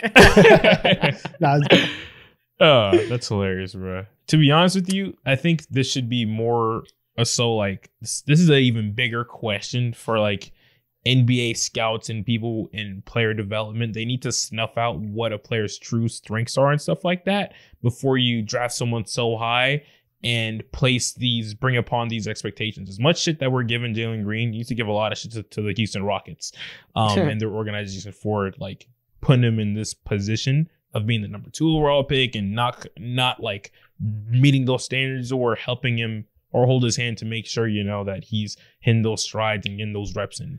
So they could have had Evan Mobley. Yeah. I mean, look, in his defense, right? In his defense, it probably is hard playing real basketball for the first time in 4 years? Because even his first few years in Houston, you got Steven Silas. You're not playing real basketball, right? Like we all know that was a clown show. And then in the G League Ignite, that's a whole bunch of guys playing to try and get on. So you're still not playing like championship basketball. So it probably is a very big like culture shock for him. So like next year, if he still comes out and he can't adjust, then we'll see. But that's something this offseason that the Rockets really need to like address and just start having those conversations. Feels like AAU culture Hold on, real quick. It feels like AAU culture is like catching up and slowly biting every NBA team's ass because guys like Jalen Green is like the poster boy of just like super fire TikTok edits and like insane highlights of him dunking and all that. But outside of that, the second we asked you to like play real basketball and play team basketball, you're doing nothing but leading us to a top pick in the next upcoming NBA draft. And if you want that to happen, Jalen Green is probably your guy for that. If you want to play for Isaiah Collier, there you go, Jalen Green. That's Make gross. That's gross. Man. What's your next team? Let's start flying through these. We're taking a long time. This is gonna be a long pod. Get ready for 3 hours on your screen. Let's go. So my next team is the Golden State Warriors. Can Draymond Green stop hurting people? Can Steve Kerr play Moses Moody a little bit more? Because the other night he just played 8 minutes, and we all thought right when they moved Andrew Wiggins to the bench that he would get more burn. Hasn't happened. Or happened, but actually just for a little bit. And then also, but you know who has got more burn? Brandon Pajemski. He's fantastic. Shout out. Yeah, he's better than Moses Moody already. Yeah, I know it. And it sucks to see. But someone that I'm actually excited to see get more burn is Trace Jackson Davis. Because I've watched him play I watched him play in person. He's actually a great player, and I think that flex. He might be the jolt and athleticism and size that they've been looking for all these years. Facts. Listen, they're 6-4 in the last 10. They've gotten better since Draymond Green went out. I guess the question I have is he going to come and ruin that? Can they maintain this identity they have where they're playing pods more? I think they're playing Kuminga more. I think his minutes are up a little bit. Like you said, Tracy's been fantastic. I saw he's averaging more dunks per minute than prime DeAndre Jordan and prime Gobert, which is crazy. So they're just like, what's the word? Dunk merchants. So if you're talking about needing athleticism and you got a new dunk merchant, then that's perfect. Yeah. Do you guys think Draymond Green can play into this? Maybe. I like what I think. Listen, we all have questions. My question would be Steve Kerr related, and can you step up and start trying to control Draymond Green? And he has tried. Like, I think that the comments that he's made after Draymond's suspension about, Draymond controlling himself, that's probably as stern as we've ever heard Steve Kerr talk about Draymond, and the most we've ever heard him reprimand Draymond for the stuff that he's done. And so if that attitude can stay up and say, like, listen, you can't hit somebody every 3 weeks. That's unacceptable. Then maybe we can get somewhere with the Warriors now that they actually have some accountability on Draymond's end. So I think that will be the defining measure of how much would they actually say, no, Draymond, you can't be violent. You have to play basketball. Okay, let's get serious. It's not that violent, but listen, in a 3 week span, he put Rudy Gobert in a chokehold, and he punched Yusuf Nurkic in the face. Like, it is kind of violent. You're right. Another thing, I guess we gotta pay attention to because we've been the first ones to shit on him. Klay Thompson's been good. He had a stinker in his last game against the Nuggets on Christmas. He had 9 points, 3 for 12 from the field. But before that, in the 6 games prior, averaging 26 points per game on very good efficiency, on a 50% from 3 and 52% from the field for a 6-game stretch. It's pretty good. If he can play like that, they're going to be a good team. Can he keep that up is my question. Is this Klay Thompson finding form for the year and he's going to be back to being like 22 points per game or whatever it may be? Is it just going to be a flash in the pan because you can't shoot 50% from 3 for the whole year? I don't know. I hope he's back and we're seeing better things from him going forward, but that's going to be a big swing factor. I think it's more of the latter.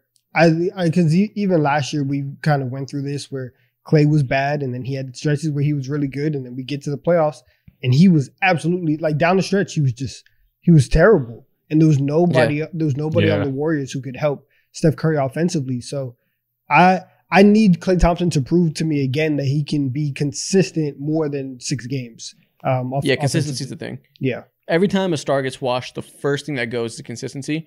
They always have games where they can show you they can do it, and you're like, whoa, maybe John Wall should be getting more minutes for the Houston Rockets.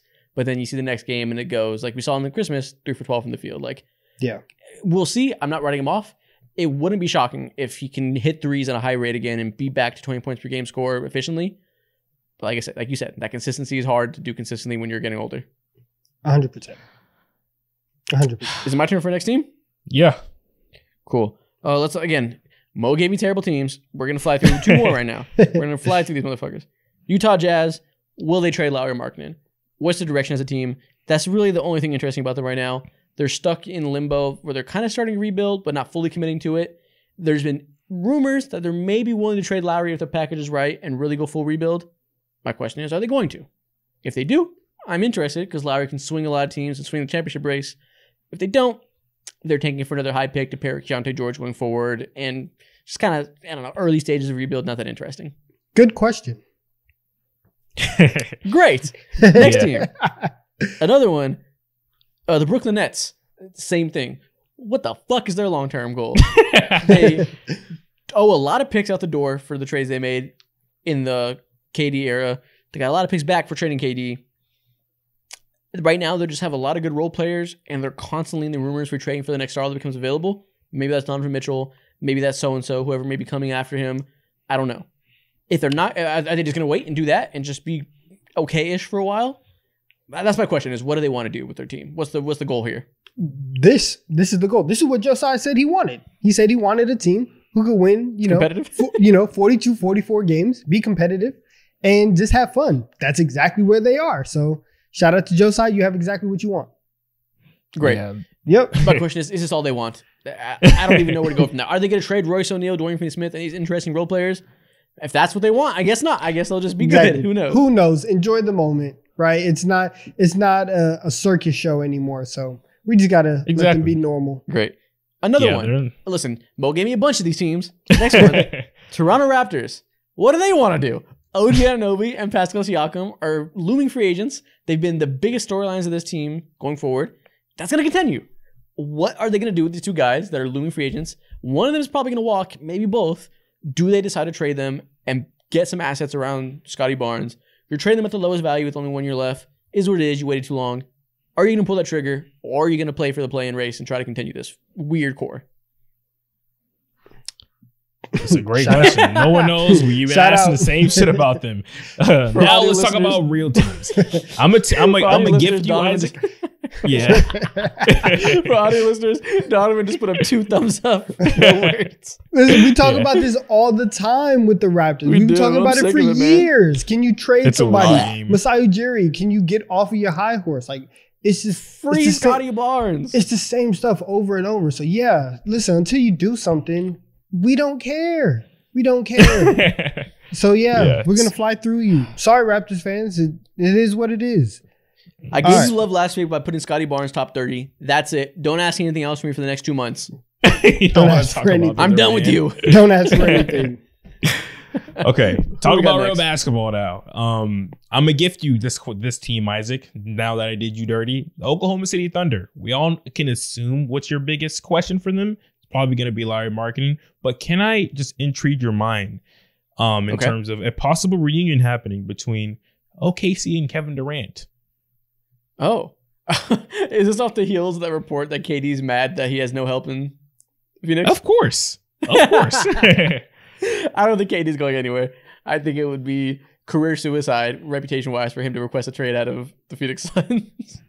His career's in the his reputation's in the fucking garbage can. Who cares about that right now? We need to rack up. Let's not say that. We're gonna get to the Phoenix Suns, and we have some words for a recent story they had. We'll get to them. 100%. But if you're asking me, am I interested in them making a trade for a wing? Perhaps somebody who's KD light named Lowry Markkanen? Then yes. KD like very interesting. That's such a nasty thing to say. I know. But I get what you mean. Big guy that can shoot and play on the wing a little bit. KD light. I like it. Yeah. All right, listen. Is that well, my biggest question mark is what the fuck are they going to do about Josh Giddey? Not the off the court stuff, but like he's really ruining their offense. And there's a lot of games where he's not closing them.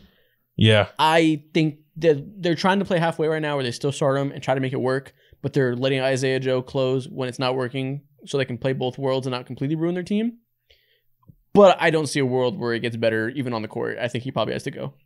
Yeah. It's just such an awkward fit. Man. And I agree with you. It's just a waiting game, and it's the elephant. It's the elephant in the room. Before the, of course, like damning rumors that happened with him in his personal life or whatever, people were already on his case about his long-term vision, and we alluded to him being the odd man out. But now it's just a waiting game. They're just waiting for the right trade piece to be available is what it seems like. Yeah. Yeah. My other question mark, where is this investigation? I want to know the findings of the league. Gosh. So I know how to feel about Joshua Giddey. Like, is it time to hate him or not? Hurry up, NBA. Is it time to hate him or not? I'm ready. I'm ready to fire off the slander. Just finish the investigation. Let me know. Nah, man. Due diligence. due diligence. I'm ready to commit a whole episode. Come on. Relax. Calm down, please. Wrap it up. Wrap it up. I'm tired of it. Relax. All right. Listen, we mentioned, I'm going to take this as a segue to get away from this conversation. It's fine. We can talk about it. It's fine. We're going to talk about the Phoenix Suns and Kevin Durant because that's one of my teams. Perfect. And my original question was Kevin Durant focused. But now I have another question. And this, it's not necessarily basketball focused, but it is Phoenix Suns focused. Let's go. Are Suns fans okay? Right? Because listen, this week, right, pictures came out, and screenshots came out of like Suns Reddit, and everybody's just hating on Kevin Durant and blaming all of their problems on KD. And it's like, do you forget where you came from? Do you forget that for the last 8 years, or actually no, pre-bubble, for 7 of the 8 years pre-bubble, you guys were under 500, and for about 6 of them, you guys won 25 games or less? How dare you? Who do you think you are to call out Kevin Durant and to put all the problems on him, right? Your team, I understand you guys are upset that you guys are, fighting to be in the play-in. Your anger is misdirected. And I need you guys to just answer the question. Are you okay? What's wrong? Yeah, man. Right? He'll pull up these tweets. Let's click on these screenshots to get it full screen. I'll read these out loud to the audio listeners. And it's really funny. Real quick, before you get into it, it's real funny because out of these 3 screenshots, 2 of them are from the same person, Debo28. He or they are very, very upset. Nice. I appreciate the ambiguous pronouns. You know what I'm saying? Yeah. So this is a tweet that says, the Suns subreddit has completely turned on Kevin Durant. First post.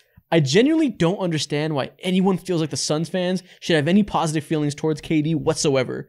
Fuck this vulture. Came and blew up a very good team 1 year removed from the NBA Finals so he can fulfill his insecurities of never having accomplished anything without hopping onto a proven championship team pre and post him. This is worse than the fate of Marion, Nash, Amari years because this roster was young and could have competed for 10 years. Now it's a bunch of recycled garbage and 3 hero ball all-stars. Damn! That's just 1 of 3 posts. Let's keep going. Next slide. Next one says, I was against the trade, but took the at least we have KD positive mentality for the longest time. I was defensive of this team for much of the season so far, but he's lost me. They've lost me. Kevin Durant is such a good player, but I'm losing my love for basketball. I don't want to admit it. But maybe the Nets fans were right. Vogel needs to go. If things don't improve by the trade deadline, maybe Durant needs to go too. Next one. That's 2 out of 3. For basketball. There's one more. Don't worry. Go outside. This reads to me like daddy doesn't want us anymore. KD is a clown. Let's recap. 1. Failed at playing Nets fantasy GM super team builder to fulfill his insecurities from riding GSW's coattails. 2. Forced his way to a 65-win team by demanding a trade to come here over and over. 3. Lost. 4. Gutted roster in offseason playing fantasy GM with Booker. 5. Lost more. 6. Pouting now that they continue to lose. 7. Entire team turning on each other and crying in media. 8. Fans hate this team and giving guys who traded KD for emotional standing ovations. 9. Question marks. And all this is based off of Kevin Durant saying that, or a report coming out saying that Kevin Durant is frustrated like any normal player who's been on the losing side of things as of late. In fact, and KD didn't even say shit. It was a report that there's looming frustration in the locker room about him. He didn't even do anything. Maybe it was a lie. This is hilarious. Hilarious. That is insane Reddit post. I can't believe I just read. I'm losing my love for basketball?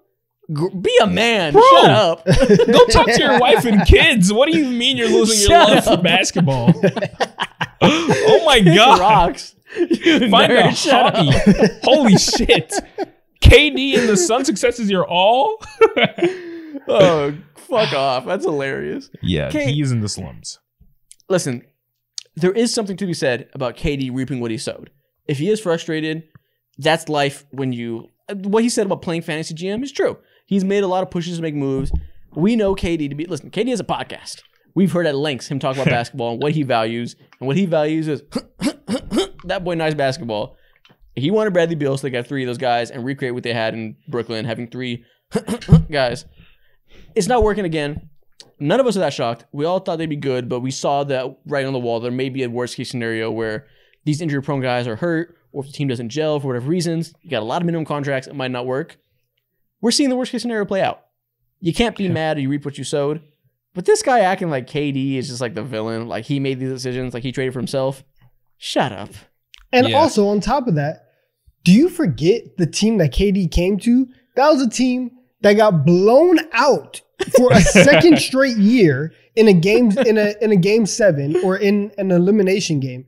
And the infamous meme of Chris Paul hitting a 3 to cut the lead down to 42, that came from that team prior. Like, that team wasn't going to win another finals, right? They weren't going to get to another finals. You had to make another trade because, one, your number 1 overall draft pick from 5 years ago, nobody liked him. And then your coach, and then your coach who came in to like change the culture, nobody liked him either. So, and then your point guard on top of that, he was old and nobody liked him either. So the vibes were terrible and you had to go get somebody else.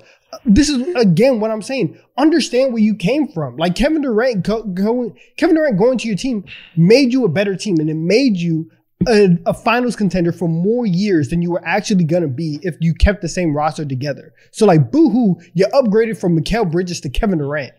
Be happy. Be happy. Like, come on. This is ridiculous.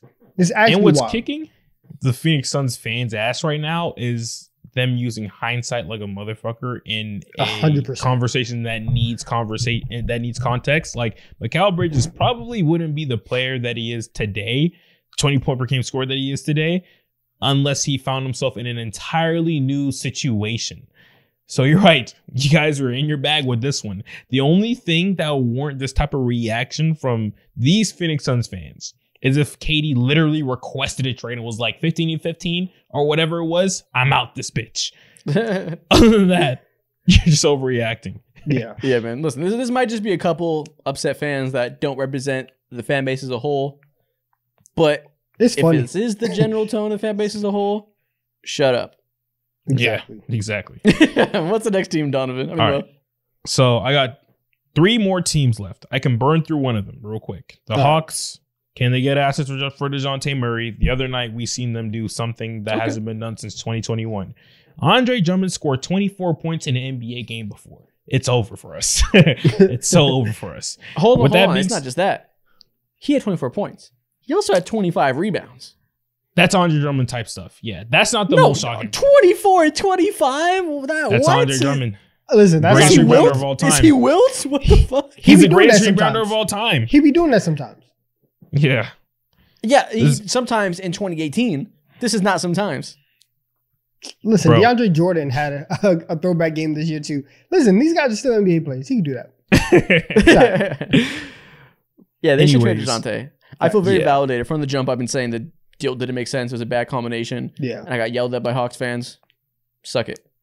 You got yelled at for the right reasons, I would say, but also for the wrong reasons, I would say also. Because the team as a whole, the team construction as a whole is not the greatest. And DeJounte is only at the forefront of these trade talks because he's on such a team valuable contract and he's actually playing good basketball as an individual. I don't want to hear shit about any good reasons, bad reasons. It never made sense to pair a ball-dominant point guard with your ball-dominant point guard. Never made sense for a second. Yeah, and that's why Travis Schlenk left this dusty-ass organization the second that we decided that we were going to go ahead and make this What'd you move. just call him? Dusty. What'd you say? I said Oh, he left Dusty. this dusty-ass organization. Yeah. What did You thought he guys said say? musty? Yeah. Nah. Dusty, musty, whatever you want to call it, they are that. This is atrocious. Yeah, man. I'm looking at the tweet right now that says Andre Drummond is the DeMar DeRozan of centers. Mid. Tweeted that in 2020. What was he cooking? Yeah, what was it? How What was disrespectful even to DeMar? happening? How What team disrespectful was to DeMar?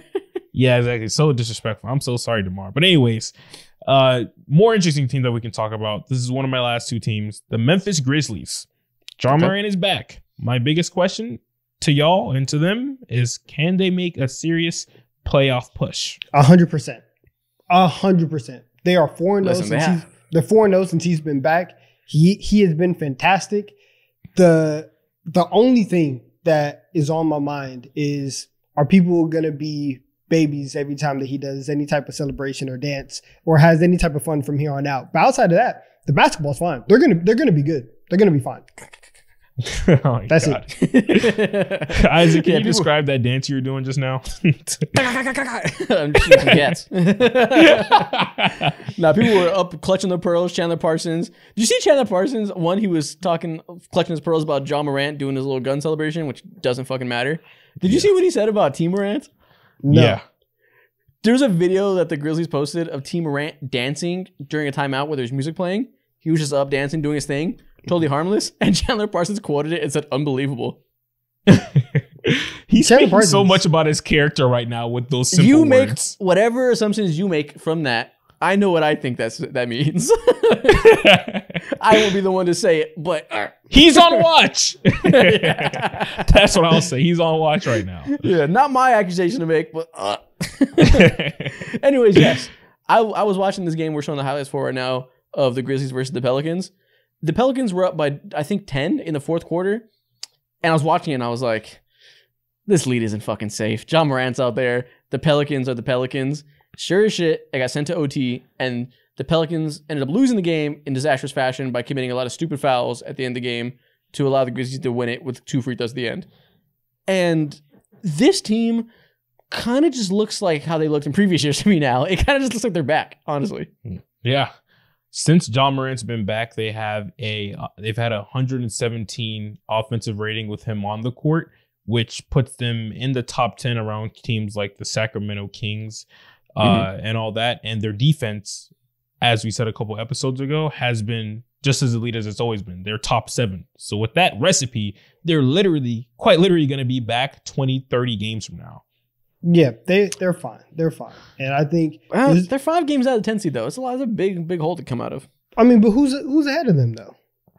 Well, listen, that's interesting. The Jazz are ahead of them. They'll pass the Jazz up. They're currently 2 games behind the Jazz. Get them out. After that, we have Suns, Warriors, Lakers, Rockets, Pelicans, and the Suns are the 11th seed. So 2 of those teams have to fall out.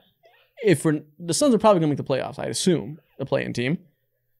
Sorry, Do you Rockets. think the Warriors are going to fall out? Maybe.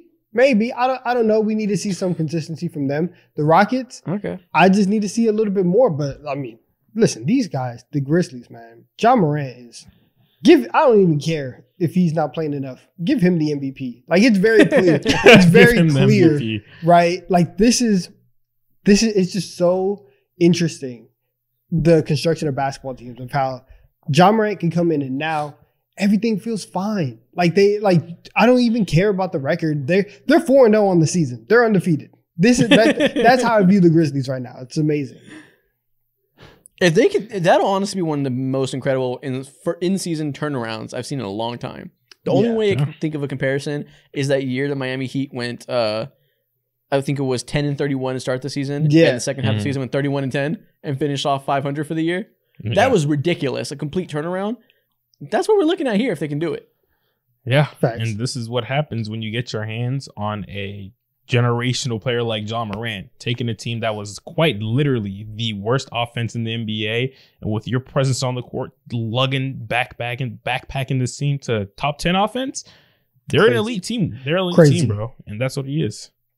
Let Ja Morant dance. Yeah. Let him dance. Let T. Morant dance. I can't believe that too is a thing. Let them cook.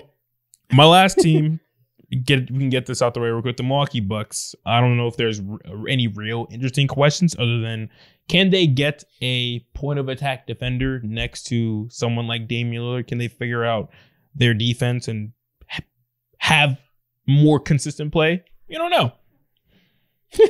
Probably not. I don't know if they have the avenue to make that move, but my question is, can they find a way to not...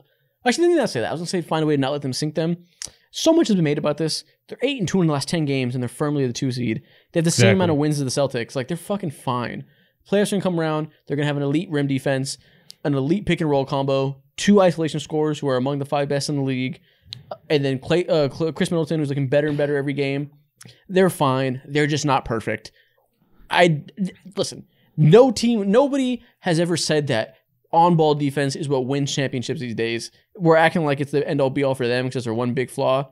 Every team has flaws. They'll be fine. Yeah, maybe it's just, I think everyone's expectations were just blown out of the roof. And maybe like, I'm saying this as if like they're a 500 team or whatever, when like you said, Isaac, they're literally the number 2 seed. One game back from the Celtics, who we were talking about, like, if they don't win the championship, it's a big disappointment of the decade. They're one game behind them. They're fucking elite. Exactly. They're fantastic. Yeah, exactly. But they can still be better, and that's the scary part about it too, about this conversation. Yeah. We all know like this is not their ceiling. If this is their ceiling, then it would be a disappointment. But with that being said, we all know that they can reach another gear.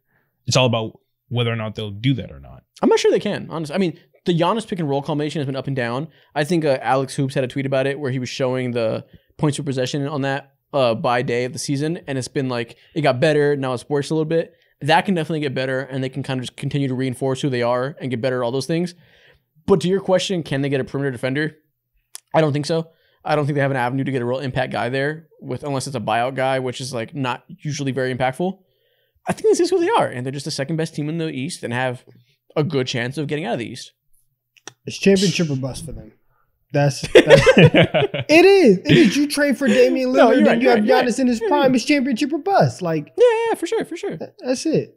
And they can win a chip. Like this team's good enough, right? Like they're not perfect. No team in the NBA is outside of the super team era where the Warriors were running shit. Like, but they're good enough to win a championship. Yeah. Yeah, I would say that. It'll be crazy if they won one after all this shit that literally everyone was giving them. It was so dramatic, bro. You would have thought they were the Suns with their record. Yeah. Like it was so dramatic. Like we're 4 games into the season and people were fucking screaming for the skies. Like, oh my god, are we doomed? Yeah, Bucks fans need to chill. Exactly. It's funny, man. Right. Do we have I got a couple teams. Ooh, I got 2. Yeah. How many you got left, Donovan? I have 4, but my teams are very interesting. So if you have non-interesting teams, go ahead. Okay, we got 6 teams. Yeah. Fuck. Jesus Christ. Okay, I can speed past 2 of them. Go for it. Go for it. Then we'll be even. The first one, I just want to know, right? Leon Rose, let me know. Are the New York Knicks? Are we trading for a star? Right? Tell me what's up. I just need to know because a lot has gone on this past week. Nasty discourse about Jalen Brunson and what Becky Hammond says. You guys are hating on Becky just because she's a woman. She didn't say anything. Yeah, y'all wrong. hate women. It's ridiculous. But misogynist. Facts. But this core, we know that it's not necessarily championship caliber. I just want to know, we making a move or what? Right? That's all I want to know. So simple question. That's it. Exactly. Right? DMs are open. So that's for the Knicks. DMs are open. My second team is the San Antonio Spurs. And I want to know, how much longer are we going to let Greg Popovich coach? Oh. You want to put him in a retirement home? Make him retire? I'm just saying, all I'm saying is they gave him a 5-year extension this summer. I understand that. By the time the Spurs really get rolling, he's going to be about 76, 77 years old. Damn. We've seen over this year and even in past years that while we all have the respect for Greg Popovich, he hasn't necessarily done a lot of the practices that smart, modern NBA teams do. And I understand that a lot of that has been personnel because they've sucked. But right now, would you consider Greg Popovich one of the 3 best coaches in the NBA? Probably it's hard not. To have one of the worst rosters in the NBA. Yeah, but to be fair, it's hard to think of them in any way like that with the rosters they've had. So I understand that. But even with bad teams, right, even with bad teams and good coaches, there is a certain level of like floor raising, and obviously your team has sucked, right? I'm not trying to make it seem like Greg Popovich is trash, but you're going to get to a point where it's probably going to need to be a new era in San Antonio. So I just want to know, how long are we gonna let this happen? Because by the time he gets to like 77, 78, it's going to be 2 years, $32 million left on his deal. Is that buyout enough to where you can say, all right, Pop, thanks for everything. We're going to go in a new direction and actually start to build this back up. So I just want to know that. Damn. That's a question. You're saying they're finna do him like Bill Belichick? Facts. Yeah. Yeah. Appreciate it. What a comparison. Parallel stories right now. That's crazy. So, I think it'll be fine. Yeah. Those are my 2 teams. I got 2 teams left. They're both decent to talk about. Miami Heat. My question is, will they have enough shot making come playoff time? For all the years you've seen them be a really good team, making finals out of thin air, the question has always been, is their offense going to be good enough to have the firepower to compete? You know, they have the defense. Last year they made the run because Max Strus, Gabe Vincent, Jimmy Butler shooting out of their minds, and they really were able to keep up with these high-profile offensive teams because of that. Two of those guys aren't there anymore. I'm sure Jimmy will still be Jimmy. They've managed to maybe be a little bit better than that team last year, despite losing that depth, because Jaime Jaquez is him. Fantastic player day one. He dropped, I forgot what he had. What did he have the other day whenever Jimmy Butler was out? It was like 30, I think. I forgot. Yeah, he had 30. He's been incredibly efficient. Tyler Hero has been great. He wasn't there for the playoff run last year. He was great last year. We'll have that to replace, let's call it Max Strus. And Duncan Robinson is just resurgence, saved his career, and is legitimately a good 3-level scorer now for some reason. Or I guess 2 level. It's not really a mid-range guy. But is that conglomeration of wing players going to give them enough juice come playoff time with Bam and Jimmy doing Bam and Jimmy stuff?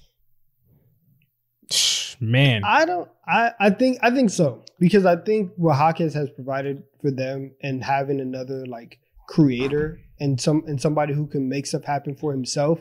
A lot of times, with if you have Hero or Robinson on the floor, you have a lot of stuff where it's very motion based, and if they can't get free and they can't get off, Hawkins can go and get you a bucket. So I think they're going to be okay, and it's also kind of refreshing that they're not going to be relying on Caleb Martin to drop 25 every night. True, and he can. Yeah, I forgot about him. Yeah, he had his insanity moment too. I forgot about that. Yeah, so they're going to be fine. I think Hawkins his emergence has been a godsend for them, and he's been fantastic. So I think they're going to be good. Yeah, I think they're going to be roughly as good as they have been for the last 4 or 5 years. We're not going to pick them to be one of the 3 best teams in the conference, but it will not be shocking in the least if we look up and they're in the conference finals. Facts.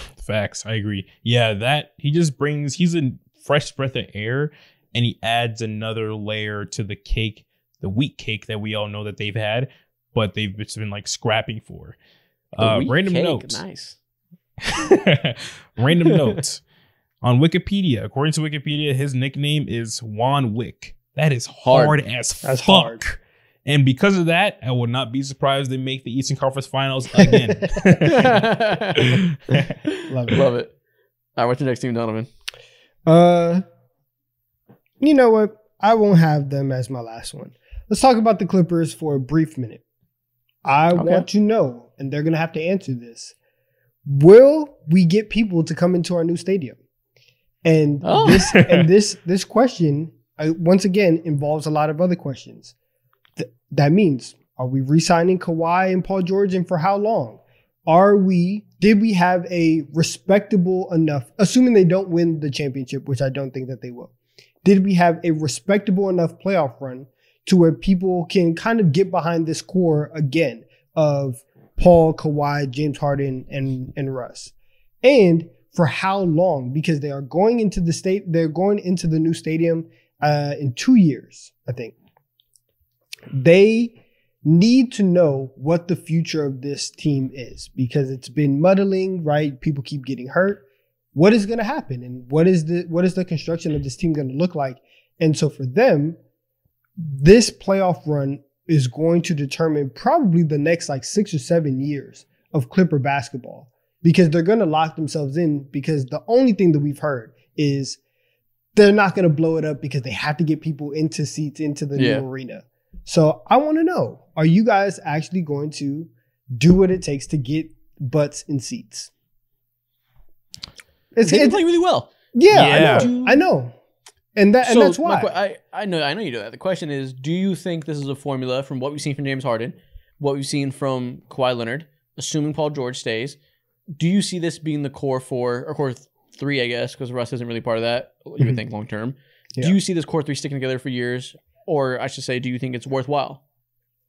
I don't know if it's worthwhile. Well, okay, here's the thing. If the goal is to win a championship in the next 3 to 4 years, I don't think you will be successful, but I think it's worthwhile because you might as well have all-stars on the team. Yeah, you have a chance, right? They've been good. They're not... Beginning of this core being put together after James Harden trade, we were like, fuck, are they going to be ass? Yeah. They're not ass. They're The Clippers, right? Like the way we've known them for years. They're a good team. It's sort of similar to the Miami Heat, where we're like, okay, we'll see it in the playoffs. Is it going to work? We'll see. You're not the most talented team. Let's see if you make a run. The Heat have managed to do that. They've been able to be on the good side of that, where they make it happen for whatever reasons. And the Clippers haven't. Yeah. But the Clippers haven't. So it's kind of just like a we'll see come playoff time how your matchups fall. But they're certainly good enough to be in the mix, right? Yes, they can win a playoff series. Yes. It won't be shocking if they win 2 and make conference finals. We don't see them being the Nuggets or whatever, but like they're in that mix and that's a realistic outcome. And if we all feel that's the case, at least there's a puncher chance of them making some kind of run. Yeah, I think I can see this team being together for the next 2 years. Yeah, absolutely. And I think that question can only be half answered until obviously we see what they do in the playoffs. But loosely, I'm on the same wavelength as you guys. I kind of disagree a little bit when it comes to comparing them to the Miami Heat. I think they should be a couple of steps ahead of that because the star power between Kawhi and PG is just there, and Harden semi-reinventing his game, not being a ball-dominant 20-point per game scorer that we're used to seeing him. I think that there should be at least expectation that they're in the realm for championship contention. And as long as you have that, you should be okay. And you should ride it out till the wheels fall off. And when I say the wheels fall off, until them 2035 picks start to kick in, and that's when you can kick the tires and be all right, I don't want to play with you guys anymore. Let's play. Let's another 10 years of Kawhi, Paul George, and James Harden. Yeah, I think you just ride it out until Kawhi's out of his prime. Like, oh shit, my laptop's about to die. You guys keep talking. Yeah. Nah, I'm gonna finish what you're saying, Isaac. You definitely should ride it out until Kawhi is out of his prime, because right now he has been the peak Kawhi that we are used to and that we love seeing. And until he is not that, the second that Kawhi honestly is not that, that's when you should kill it, because there's no point in anything if he's not that. Yeah, 100%. This team lives and dies by prime Kawhi and how much he's able to muster out in these later years of his prime. Exactly. I agree with that. That was a great way to start and end that Clippers conversation. Nice. The last team I have, Sacramento Kings. Another team where we're going to get into trade conversations a little bit, because last year we saw that when this team is clicking on all cylinders and things are going right, we get the best version of the offense, the best version of the defense you can hope for, being like 12th or so. They can be a 3 seed, and they can be a very respectable first-round exit. This year, things have been going not quite as well. Approximately a similar level of team, but the wins haven't been quite where they were before. I think it's safe to say this team isn't going to contend. Can they make an upgrade at the 2 through 4 spot? Because maybe it's Zach Lowe heard say this, that end of the day, no matter what you think of De'Aaron Fox and Domantas Sabonis as a duo, you know how I feel about the latter half of that duo. Kevin Huerter, Harrison Barnes, Keegan Murray just probably isn't a talented enough trio to flank them. Yeah. And can they do something about that? We talk about every team in the league and their connection to OG Anunoby, Pascal Siakam, and Lauri Markkanen. Can they snag one of those guys? Because I think Keegan Murray is worthwhile to keep for a long time. We've seen flashes of the offensive leap that fans are hoping for in like the next star or whatever. But I think defensively he's been really good this year and like making strides that you'd hope for from an older second-year player. I don't know how you can start Kevin Huerter and Harrison Barnes as your 2 wing combos. And I've been saying this for a minute. But to take I don't think the answer is Zach LaVine. No, to take a couple steps back, just want to say Keegan Murray should be an untouchable piece. And we've seen a leap from him, not on the offensive side of the floor, like their head coach wanted to see, but on defense, he's been the most consistent defender and the most probably impactful defender that they have. So he's almost untouchable in most conversations. But with that being said, you said no Zach LaVine? Fuck that. I'm bringing him right back in these conversations. Stand on it. His value is so low. You tell me you wouldn't make that move for Kevin Huerter in a first or whatever it might take? Sure. I guess. If that's the best available, but I don't think it would move the needle that much. If it'll move I would do it if you couldn't get one of the other guys that have a defensive impact. Yeah, I would do it. Exactly. Yeah, I think that's the way it should be looked at. I'd rather get Pascal Siakam. Same. Next to... And put Keegan Murray at 3. Yeah, put Keegan Murray at 3. That's a big ass lineup. I was about to say. That's in a good way, though. Keegan that's some length. Yeah. Definitely play at 3. Yeah, I agree. You're absolutely right about that. Now, that gives them the defensive versatility like a motherfucker. They match up really well alongside teams like the Minnesota Timberwolves, and I guess you could say the Denver Nuggets. But outside of that, that might be the only way for them to make the next leap as a team. Whatever it may be, some move has to happen there. And I guess my question is, do they want to do that? We've heard them linked in talks about being a buyer. Maybe some of that has just been like reporters assuming because like it logically checks out. But do they actually have the will and desire to make a move to, go all in with this core? That's my question. We'll see. Yeah. They should. Donovan, what's your last team? My last team is the New Orleans Pelicans.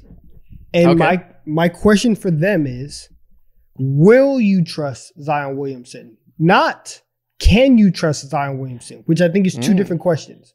The question is, will you trust him? Because if you do, and if you want to trust Zion, then you have to make moves. I think BI might have to be shipped out. Jonas might have to be shipped out, right? You're going to have to do some roster reconstruction. If you decide that Zion Williamson is the piece that you are going to build your team around. If not, let's get him out of there and we will start this thing all over again. But I need to know if you want to trust Zion as your franchise cornerstone. I need that answered this year. Listen, we can't do this anymore. Y'all went ahead and saw that tattoo that was posted on Twitter today. God.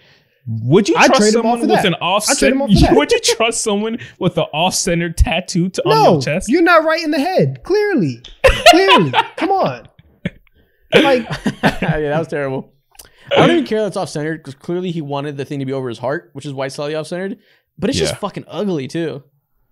I mean, I think that's so big. It looks so poorly placed. Like it's ass. It's just wrong decisions after wrong decisions, and I just like you are not taking steps on the floor or off the floor that I need you to make to be the number. What is this, man? Come on, come on. That's a cool idea. You're finna get his terms of service demonetized for this. Oh, no facts. Is this TOS? Bad tattoo TOS? No, I just can't. Since we went on not pick side, wrong podcast. Let's keep it a we buck. went on Let's Keep It a Buck like a week ago, and one of the guys from there informed me that there was a Mariah Mills tweet where she said she saw soda cans in his bathroom. I didn't know about that. I haven't stopped thinking about it. Oh my god! All I can think about is soda cans in the bathroom. Do you know how crazy that is? Really deep that shit and think about it. Would you put soda cans in your bathroom? And if your answer is obviously no, because you're not insane, if you were to imagine soda cans in your bathroom, what would the context be? Were you drinking soda cans while you showered? While you shit? While you brush your teeth? I don't get it. It has to be to brush your teeth. He's probably no Mountain Dew mouthwash. Yeah, that's what it is. He's using the Mountain Dew. You're not using it in the shower because the water can get into the soda can, right? It's watered down Mountain Dew. You don't want that, right? Maybe you might be too focused on what you got to do if you're sitting down on the toilet handling your business. He's definitely taking a sip, right? Swishing it around, spitting it out, and then brushing his teeth. That's nasty work. Y'all are so wrong. The obvious answer is he is cleaning the bathroom while he's enjoying his Fanta, maybe diet soda. It could be diet soda. Cleaning Mario's up could be fucking multiple lying. cans. Yeah. Yeah, that's true. That is kind of contradictory. You're cleaning it's up a and habit. just leaving cans. It's a habit. This is clearly part of your morning routine. I can't have anything. All right. That's so this is wrong. Listen, let's bring it back to basketball. Yeah. I need to know though, for real, is if Zion or if the Pelicans want to center the franchise around it, because this year he hasn't necessarily taken the leaps. Like last year, whenever we saw him, we were having conversations of like, hey, is Zion the top 10 player in the NBA? Is he gonna like win MVP? Right? He's in those discussions. They were the 1 seed for a minute. It's looked completely different this year, and I need to know what is going on. And we've all talked about how the fit is just really, really weird. And I'm not going to acknowledge these tweets while I'm talking about this, but like we've talked a lot about the fit between him and Ingram, right? What are you going to do like with Valanciunas and Zion? How does that work? It needs a lot of tweaking. So the Pelicans have a lot of work to do. I saw a tweet today. Remember last year you said we saw him be MVP level caliber player. We're all like top 10 guy potentially. Mm-hmm. Yeah. That was most of the month of December before he got hurt, where he averaged over 30 for the month. And I was thinking back, it was like last year's December versus this year's December, where it was like 22 points per game and like far less efficiency. I thought about it. I saw a context in the thread. I forgot that Brandon Ingram missed that whole month. That's why he was going so stupid, because they had to do point Zion because they lost Ingram and he had to take on more usage. We all forget that in this whole thing. I did. Yeah. We saw Zion at his peak when there was no Brandon Ingram. I can't believe you just found this tweet. That was crazy. That was so fast. Yeah. He was averaging 29.8 points per game, 7.5 rebounds, and 5 assists. This December, it was 19, 5, and 4. Ingram missed that whole month. We forget that. That's a big part of this. That remember when Zion was like, I'm trying to buy into this thing we got going on, this program? Yeah. We're all like, what the fuck does that mean? You bought into it last year? Ingram wasn't there last year for a large part of that when we saw Zion thriving. He means he's trying to buy into splitting usage with Brandon Ingram. I have some reason that went over my head. The code has That's a big part of this. They might have to trade Ingram for a guy that doesn't need the ball in his hands to free Zion. But my question to y'all is, well, your question and statement is like, the only lure to like the potential of Zion Williamson is if he can be that guy. And in order to be the guy, you have to be on the court on a consistent basis. And if you trade away Brandon Ingram, you want to hope that Zion is a top 10 player. That's the only thing. You don't do this if Zion's going to be like this mid top 20 player. Not mid, but to his standards, that is mid. You know? Exactly. Yeah. So exactly. And so that's why my question is, right? Because if you are looking at this in hindsight, and let's say that Zion doesn't become whatever we think he can, then obviously you wouldn't make the move. So that's why the question is, will the Pelicans trust him enough that he is going to take that leap, that he's going to take that step, and that they can build the franchise around them? I don't think that Zion has showed us enough to where you can say, or that you can feel comfortable saying, I trust Zion to do X, Y, and Z. But the Pelicans, obviously, they gave him the extension. He was the number 1 pick in the draft. You have to make a move. So let's see what they want to do moving forward. I think you have to trust him. I think Brandon Ingram's dope. I like him as much as anybody. Former Laker, I have a soft spot for him. It's not altering the future of your franchise if you trade Brandon Ingram. If you trade him to try to get the best version of Zion, that means you're taking the bet on the ceiling, that clearly the only way to build a championship ceiling is to have a top 10 player in his prime. And the only way to get there with your current outlook is by maximizing Zion Williamson. Only guy you have on the roster that can be that level of dude. And that's a risk worth taking compared to like if you trade him and like try to be mid with like a Brandon Ingram, CJ McCollum, and Trey Murphy core. That's not a ceiling play at all. That's a floor play if you're just trying to be respectable and rid yourself of the potential downside of Zion. I would take a bet on the ceiling of Zion because you're not going to look back 10 years from now and be like, oh, if we didn't trade Brandon Ingram, we could have really made a run. He's not that dude. Yeah, exactly. And I would say the Pelicans are in a perfect situation to make a decision like this because they have the Ingram replacement waiting off the bench and Trey Murphy, who's a walking flamethrower.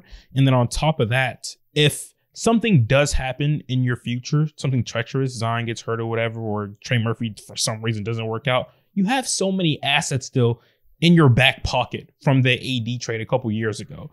So regardless of the situation, they need to make a move. And I'm so happy you brought this to all of our attention because this literally blew my mind. Man, just do it already. Trade Brandon Ingram and Jonas Valanciunas for Miles Turner and Buddy Hield. Make it happen. They've been flirting with the idea of Miles Turner forever. The Pacers haven't wanted to move him. I'm sure they were trying to get him for scrap pieces.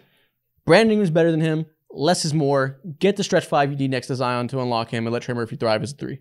Facts. Just do it. Need it. We do it, need please. it. We need it. We need it. You know what else we need? We need the Crayon Eaters to rejoice because it is TikTok time.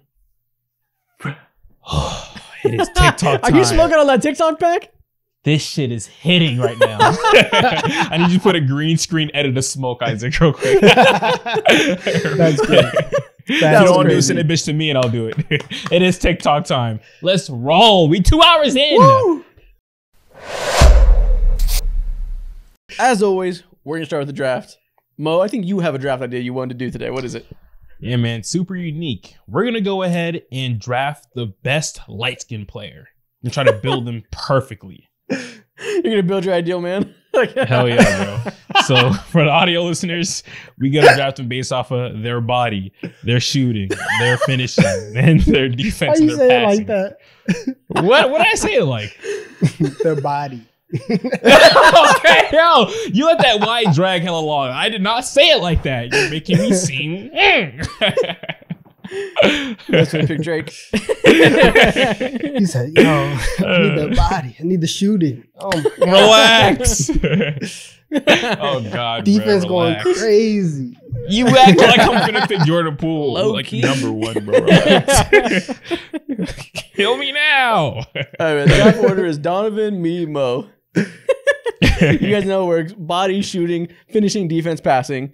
Donovan, who's the first pick in your light skin draft? I'm taking the greatest straight from the greatest light skin of all time. Give me Steph Curry shooting. Man, oh man. You know what? Got us there. I'm gonna follow up. Give me Klay Thompson shooting. Okay. Damn. Shooters off the board. I'm with you. We're locked in. There we go. Okay, that's solid. Go ahead and give me Victor Wembanyama body. I'm built different already. And then for defense, go ahead and give me Tim Duncan. Any I don't know if discrepancies? Tim counts. What? I don't know if Tim counts. I don't think Tim counts. I think you're really stretching light skin here. Yeah, I think Tim is in the same category as DeJounte. I think we gave you Wemby. I think we gave you Wemby and you shouldn't push it. Bro, I gotta look at Tim. I don't think Tim is. Just imagine the Peter Griffin meme right now where he's just looking at the color. He counts. Okay, if he doesn't count. He's not Tim. You can't have Tim. No, I'll give you Wemby because I'm like, I'll whatever, but you can't have Tim. Okay, if it doesn't count, go ahead and give me Tyrese Halliburton passing. Damn. There we go. That's good. Okay. There we go. Listen, I copied Donovan first pick. I'm gonna copy you second pick. Give me LaMelo Ball passing. Couldn't take an L there. Just as good, probably. Okay. Maybe better. Give me. Okay, here's where I'll go. I will go with Aaron Gordon finishing. Fuck. Damn. Steal nuts on so the far. face. And I will go with Jason Tatum body. Okay. Damn. Listen, that build moves you. That's peak light skin right there. You can't get more light skin than that. You got Curry and Tatum on your team. You want those pale shoulders? That's what I'm saying. 6'9" wing who can shoot like that, dunk on everybody. Okay, it's a cheat code. You're cooking so far. I got finishing, defense, and body. Who do I have written down for finishing? Okay, save that. Listen, there's not a lot of good defenders here. Actually, no, I'll save that. You're not gonna think about that. Give me that sinister ass laugh. Give me prime Blake Griffin finishing. You pick Aaron Gordon. I'll pick the better Aaron Gordon. Okay. I like that. That's good. I like that. For defense, give me another Frenchman, Rudy Gobert. Come on. And then, what you mean? Come on. Are we calling him light skin? He literally is. What are you talking about? Rudy he literally is. He's not me. What do you mean? He literally is. Okay. All right. And then for shooting, go ahead and give me Michael Porter Jr. Never sweet. That's a good pick. There you go. Yeah. He has a great set shot too. Unblockable. No, listen, Mo's kind of cooking. Wemby's body? Mo's kind of cooking. Yeah. Mo's kind of making a Greek god. Yeah, I'm picking the peak light skinned dude right now. Bro, imagine only Wemby. way. Oh wow. This is crazy. The only way for me to compete with what you're making is to make the real peak light skin. Give me Kelly Oubre's body. And that means I get his face. Man, his body is brittle. What are we talking about right now? I get his face. Like I'm winning the light skin category. It's over. What do you mean washed. he's brittle? He got hit by a car and was back on the court in a month. He's solid. 10 toes. He's solid. You're not going to find a more light skin than Kelly Oubre. I win that category. I don't care. Can't do it. All right. For my passing, give me Jason Kidd. Right. Okay. And then for my defense, I need somebody who could do it all on the perimeter and in the paint. Give me Chet Holmgren. What? He saw a picture of Chet in the do-rag. You saw the do-rag. He one of us. You know where I'm at. Give me Chet Holmgren. I'll let that slide. He said 54 from tray ball off Hainpost is OD. Yeah, he's fucking wild. He saw Chet throwing up gang signs. He's like, nah, he one of us. You're different. You're different. Damn. Only way for me to compete here, one category left.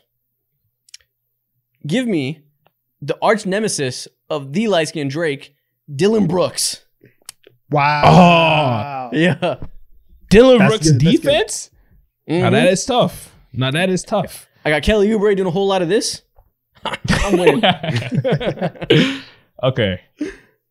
So I got to finish this off with shooting, or my bad, with finishing. And to do that, go ahead and give me Anthony Davis.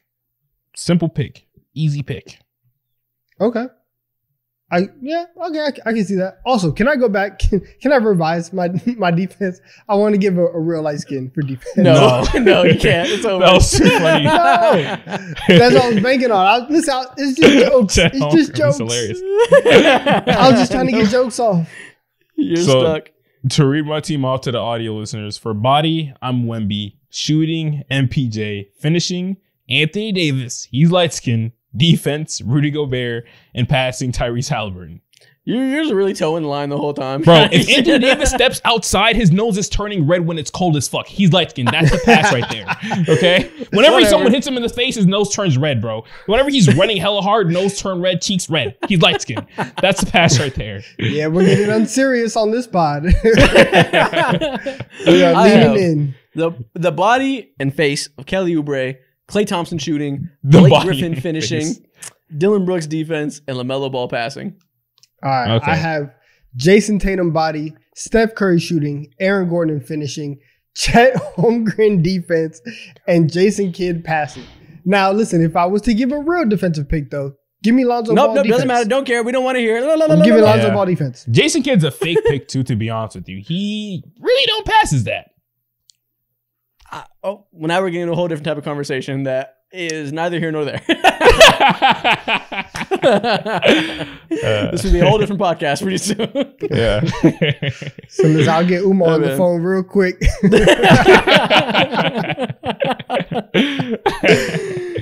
Next thing we're gonna do, moving on. We should never do that again. We can never do that again. Oh my God. Let's get negative. Okay. What we're going to do is, I'm going to name some NBA players, and you're going to tell me what their biggest flaw is.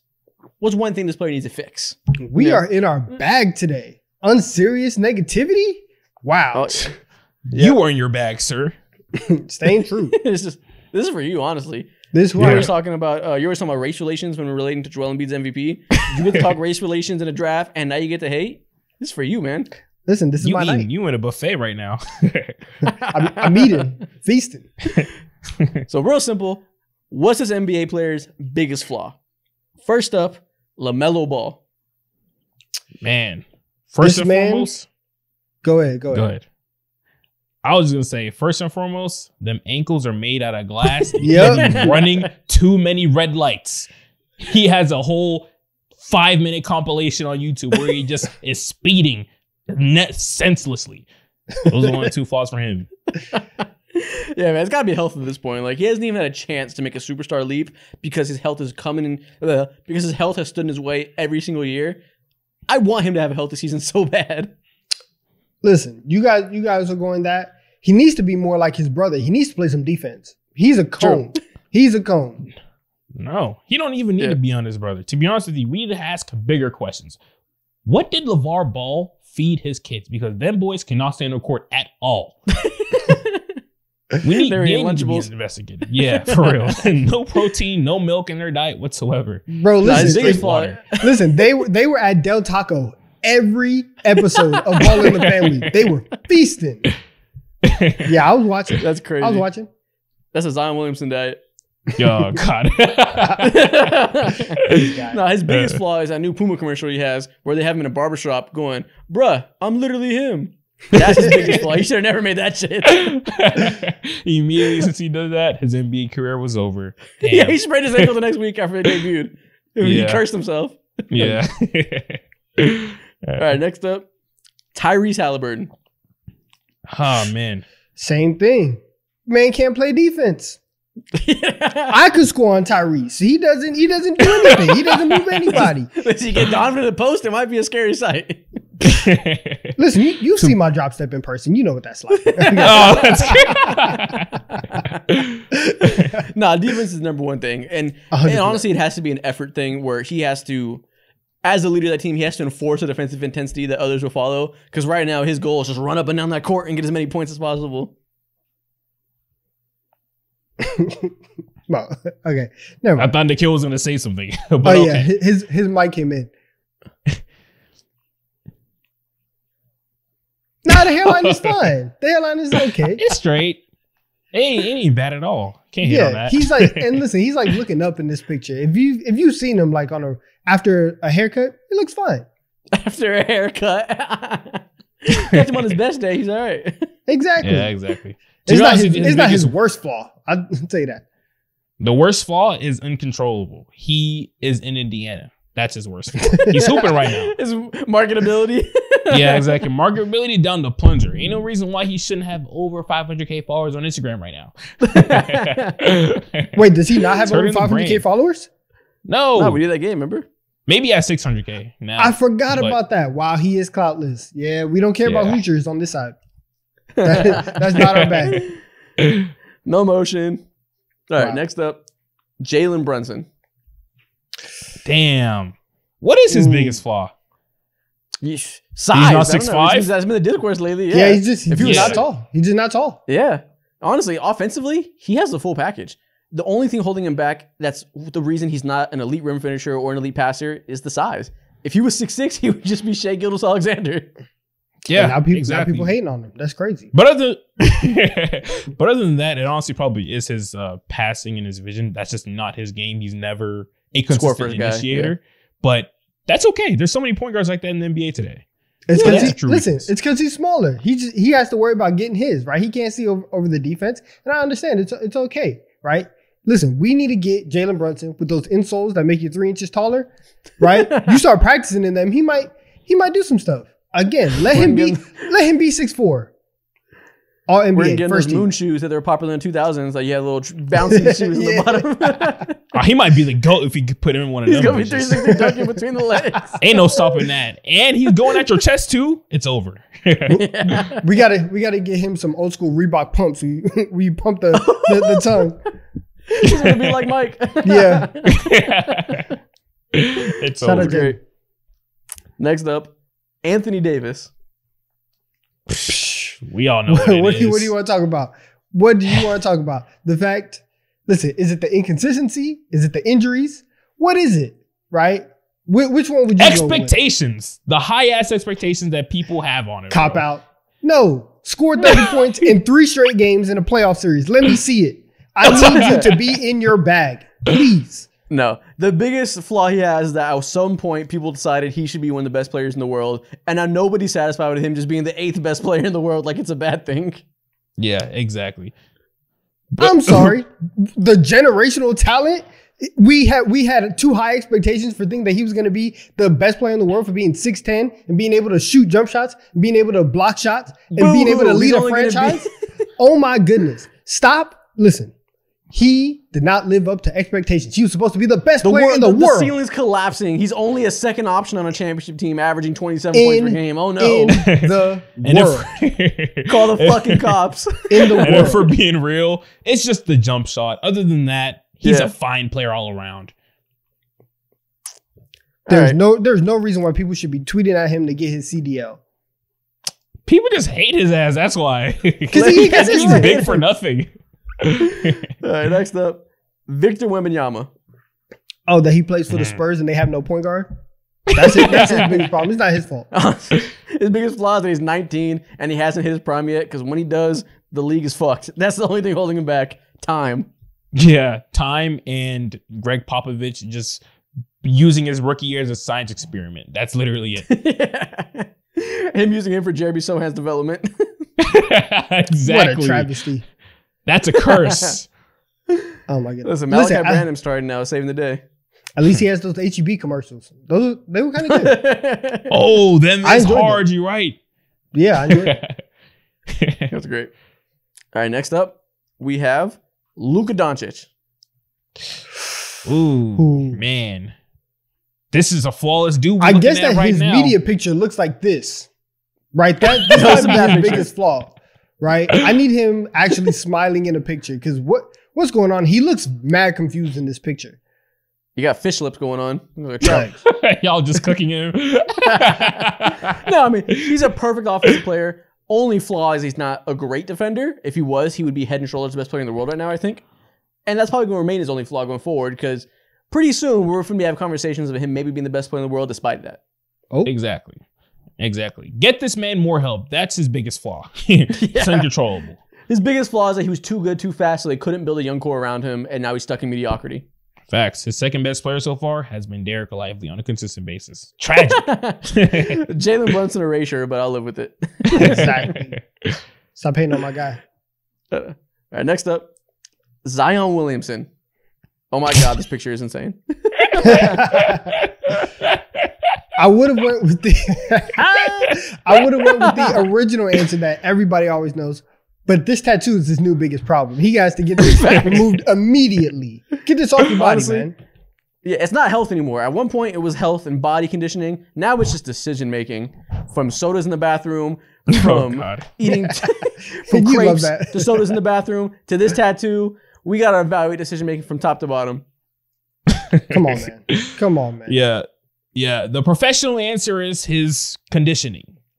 Yeah, that's just really it. And then other than that, his ability to, it's just his conditioning, to be honest with you. That's it. And his defense and defensive intensity. People always say, like, I haven't seen him get down in defensive stats his whole career. And as like a joke, that shit's real. At Duke, he was swatting shots, had a high motor. We thought he'd be a legitimate two-way star. His ass does not try at all on defense. It's kind of pitiful for someone that talented. Isaac, you were right the first time. It's decision making. You a grown man. Why do you have this tattoo? Come on. You can't get past it. I can't. Decision making overall. Smarten up. That's crazy. That's the end of that. Next thing we're going to do, let's glaze LeBron a little bit. Oh my God. We're going to do our tier list for the day. Oh, no, I forgot. We changed it. It's no longer about LeBron. Sorry. My bad, y'all. The glazing's waiting. I'm sorry. It's in my DNA. I can't help it but talk about LeBron. We're going to do our tier list, and this is actually going to be different versions of the Boston Celtics we're putting into a tier list.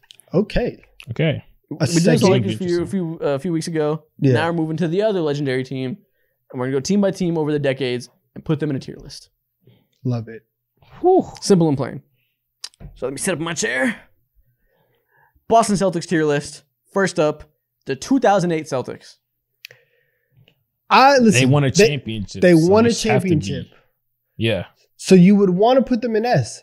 But these are the most annoying people on the planet when it comes to this championship. So we're not going to give them that respect. We're going to put them in A, and that is going to be that. They talk about this at every point they can. Like they were a dynasty. You got one ring. A. Bro. If you asked me in 2009, easy S tier. The decade after that, where they made themselves the most unlikable championship team of all time, down to A. Exactly. Bro, if you only win one, and that's your only real chance at it, I'll be bragging about it for the next 80 years. They need to be S. No. I can't give you that. Okay. I can't give you that. That's funny as fuck. All right, next up, 2021 when they made the finals. All right, you didn't win a chip, so you can't be A. But you were really good. So I guess close B. They made it and not won it. So exactly. Yeah, we got to go B. 2 wins away from an NBA championship. So that's as close as you can get. Who'd they play in the finals again that year? Mr. Night Night. Oh, yeah. Damn, that stings. Fuck. You just got Steph Curry. Yeah. Next up, 1986. Listen, this peak of Larry Bird. This is an easy S tier. This is one of those teams that is in the conversation for like greatest teams of all time. When you talk about beautiful basketball, ball movement, people at their peak, this 1986 team, this is it. This Dirty is multiple Hall of Famers peak of their primes, top 5 player peak of his prime. You can't get much better than this. Dirty dang Larry Bird, man. And around this time, we heard some of the craziest trash talking stories. This is S tier. This man was spit and dip at halftime, dropping 45 on your favorites. It's crazy. Facts. Doing it with his left hand. Just with his jeans on. Just because. Him and his Wrangler jeans were unstoppable. Next up, 2018, when they had Kyrie playing well. Oh, man, this is like a D. This team crashed and burned in the worst way. Yeah, literally 20 seconds into their season, Gordon Hayward snapped his ankle, bro, on a lob attempt. Oh, not a lob. It wasn't a block attempt. It was some attempt, but it was terrible. No, it was a lob attempt. It was a lob attempt. They thought he was LeBron. That was crazy.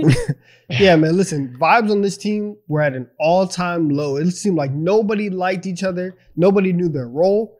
And even though that they got to the conference finals in 2018, Kyrie wasn't there. And then everything got better because the vibes were better. So up and down team, got to put Ed D. Yeah. Damn. The best thing that come from this was it was very clear from the jump that Jason Tatum was a star. That's the moral of the story for this season. Dunking on LeBron at 19. The birth of Jason Tatum. Yeah, exactly. Agreed. He was so great. He stayed 19 for like 5 years. Peter Pan. Found the ageless wonder. Some say he's 19 to this day. Next up, this year, 2023, championship favorites. Where are we putting them? Listen, I think they're winning the championship, so I'm going to put them in A. Do we go B until they do? Sure. I think they're better than. I think this current iteration of the Celtics is better than B, though. They can earn it, but right now, B tier was the version of them that actually made the finals. Let's put them there until they can actually win it and go elevate to A tier. That's fair. That's fair. I don't like it, but whatever.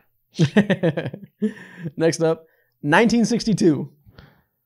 Who? Peak of Bill Russell dominance. Oh, peak Bill Russell. There we go. Yeah. Yeah. Yeah. Go ahead, throw that in C tier. No, this needs to be S. This needs to be S, really, bro. No, we can't be like Udonis Haslem. We can't be shitting on Bill Russell. S tier, just so we don't get yelled at by the Boston fans. Facts. What he had to go through back in them days, boy, oh boy, I forgot he about needs that. to be S. Listen, we said it before, early TikTok. He beat the Lakers and racism. Yeah. Double chip, S tier. That is true. My bad. My bad, Bill. Last but not least, 2016 when Isaiah Thomas was eating. Listen, if you ask Also Isaiah pure. Thomas, this is S tier, right? This is the greatest team of all time. Probably a C tier. You didn't make the finals, lost in conference finals, or lost in conference finals, all that. Very good team. Off of pure nostalgia, this should be an A tier. Dude's sister passed away mid-playoff performance or mid-playoffs, and he went ahead and dropped 50 the next day. It needs to be A, but realistically speaking, they're clearly way better than S, A, B. I would say probably D too because they're just that stacked. D. But I want to put them in C. I mean, I'll put him. The 2018 team was better, but nostalgia, Isaiah Thomas is much cooler than the 2018 team. Let's go C. Yeah, thank you. Exactly. Listen, My dad feels respect proud. real hoopers, 5'8" man. Kings are here. And this is our tier list, our Boston Celtics tier list. I like it. Once To be again, honest, this guys, is not that bad we at all. never miss. We never miss on the tier list. It really shocks me to this day. Like I think we like try to mess up sometimes, and it just never happens. Screw that. I think you mess up all the time. But this is past. In my opinion. I'm almost never with the tier list. It's funny. All right, man. Next video we're going to do, which one should we do next? Let's do some deal or no deal. We haven't done this in a few weeks. It's a new series we've been running around with. You know how it works. I give you an NBA trade around a player, and you tell me if you're taking the deal or not. And this week, we're doing Shai Gilgeous-Alexander, Mo's favorite. All right, you putting me in the same front office as Donovan. Things are going to get spicy. This picture is crazy as hell, by the way, to audio listeners. This man has me with the Shai Gilgeous-Alexander undies, the tidy whiteys. You did this to yourself. You threw them Shai undies on your face and just Yeah, we have a picture with him on his face. Why didn't we use that one? I'm heartbroken by this You know why? Because producer Nikhil threatened me. And he said, you need to put this on your face for content. I was like, fuck it, fine, I will. And I did it. I'm Embarrassing. trying to cop out now. Nikhil, I was in the room. Nikhil didn't say a word. Prove it. Let's go on. I'm thinking my grave. All right, so you get it. You guys have Shai Gilgeous-Alexander on your team. I'm gonna name some deals. You let me know if it's a deal or no deal. Are you taking the trade? Okay. First up, Shai Gilgeous-Alexander for De'Aaron Fox and Keegan Murray. Don, if you pick up that phone, you are fired. They're blocked. I don't ever want to hear any calls from the Sacramento Kings. Hell no. De'Aaron Fox is hooping, but he is not on Shai's level. Sad to say. They're both But you don't averaging think Keegan 30. Murray makes up that gap? Nah, does not. Nah, I'm keeping Shai on my team. Keegan is I nice mean, though. It's hard to trade a top 10 guy, but if you're gonna do it, getting like a top 16 guy plus a 3 that can replace Josh Giddey in your lineup, you might be a better team. I'm not. I'm lying. I'm not trading away the the foundation of my team. Yeah, I'm lying. When De'Aaron Fox gets a skim deal, let me know. All right. This man is moved by skims. He needs until he pulls him in one of these, let me know. Until then, I don't want to hear it. I don't want to hear it. No, this isn't a bad trade though. This is as close as you're gonna get for another elite point guard. Yeah, this is not bad at all, but it's still not great. Next deal, Shea for Devin Booker straight up. Nah, I'm good. I'm good. You can stay out there. Devin. Right? Listen, drive. This is tough. Is it? It's not 10th. It's like 2 fringe top 10 players. And one of them is years younger than the other. I'm taking Shea. He's like maybe 2 years. Now. He's not that young. He's like, Shay's 25. D-Book's like 26 maybe or 27 now. It's not that crazy of a difference. Nah, bro. I'm keeping Shea. It's easy. Why would I take Devin Booker over Shea? Devin Booker dated Kylie Jenner. Oh. Listen, don't care? Listen, don't get into an aura battle with Shea Gilgeous-Alexander. All right? That's what we're not going to do because he's going to come out on top most of the time. And this is one of those times. Okay. All right, yeah, I'm leaning Shea. Mo's a milkman, bro. No, relax. I knew you were going to say that shit. No facts. I knew you were going to say that shit. No, Shea's probably a slightly better defender right now. He's a higher volume scorer. We don't have the closeout game concerns we have with Devin Booker, who kind of falls flat a lot. It's close because Devin Booker is that guy too, but I don't see why you would disrupt your team and get rid of Shea for someone who's like equal footing. Exactly. Yeah, exactly. It's not worth it. Yeah. Shea's the franchise. Let's keep it that way. No deal. Facts. Next up, Shea for LaMelo Ball, Brandon Miller, and 2 first-round picks. Brother, I'm not taking the deal. Hold on, I'm not taking the deal. Think about it. Not in my front office. Listen, this is a haul. For what? So I can get a point guard who misses half the season every year? Listen.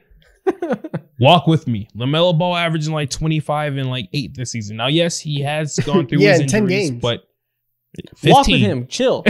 Walk with me. Brandon Miller averaging like a cool 15. 2 first-round picks. Them boys is ass right now, and they're gonna continue to be ass. Exactly. Now, with that being said, I'm still hanging up the phone. God, the walk is over. I thought we had one. Yeah, no, sorry. not at all. Shea's is untouchable in this circumstance. If you gave me 4 first-round picks, now we talking. That's the only time you want the really franchise. I might as well give you the D to the stadium too. Yeah, exactly. Yeah, I'm gonna need that. Give me Jordan's Nike deal to a part of that. I need 25%. All right, man. No deal, I guess. Thought I had you. Is that the last one? Oh, next up, Shea for Joel Embiid. The MVP, soon to be 2-time. Joel next to Chet is insane. That is a match top 3 to 4 player in the league. Oh, man. Now, this has to be considered seriously. You have, to be honest with you, I might actually do this because this immediately puts me in real championship contention. I can just, Presti has hella picks. I can just trade for another point guard. I would do it. I would do it. Joel is different right now. We finally got one. Deal. Give me the soon-to-be 2-time MVP at the and you powers. Guys, you messed up. I know he's older. I think we have a championship window now. Give me the deal. Shut up, Donovan. This is my franchise. Deal. Sign me in, bro. We're gonna vote Donovan out of the majority ownership. Get out of here. Yeah, he's gonna quit. Veto. You're fired. That's great. I'll go run my own franchise. Collusion? Jazz are finna hire him. All right, next thing we got. We have 2 more TikToks left. We got 2 more TikToks. We're gonna do something we haven't done in a long time. Underrated, overrated, or properly rated. Oh. So I'm going to name some NBA players, and you let me know where you think they stand based on common perception of what you think they're viewed as. Common perception equals 3 tweets that I've seen on my timeline today. And this picture of Dylan Brooks is crazy. It's sassy as hell. He's like, what the fuck is this? He's swinging his hips in this picture, bro. I know. This is sassy. Nah, you know what I mean. You nailed that. Hey, y'all clip that. Y'all clip that. Let's get clip that. Tweet it at me. Y'all tweet that at me, please. Bro. Y'all All right, see. so you get it. Underrated, overrated, or properly rated. First up, Jason Tatum. I kind of think that Jason Tatum is a little bit underrated right now. Right? Underrated, okay. We talked about him in our rankings episode last week, and everyone's just kind of bored. They're like, listen, Jason Tatum, he's gonna come out here, get 28 points, play good defense, right? Be the center of an offense? Nah, ho-hum. I think we should I think we should give Jason Tatum a little bit more love. I think he's properly rated. No one is ever going to say he's a top 5 player. Everyone at the same time understands that he's top 10. He's properly rated. Yeah, he's firmly a top 10 guy that isn't in the upper echelon of MVP contenders every year, but he's right outside of that, pushing into that. Any year now, he can win a championship and earn his way into that. But right now, I think he's properly rated. Yeah, I hate. I know y'all hate. I know y'all hate.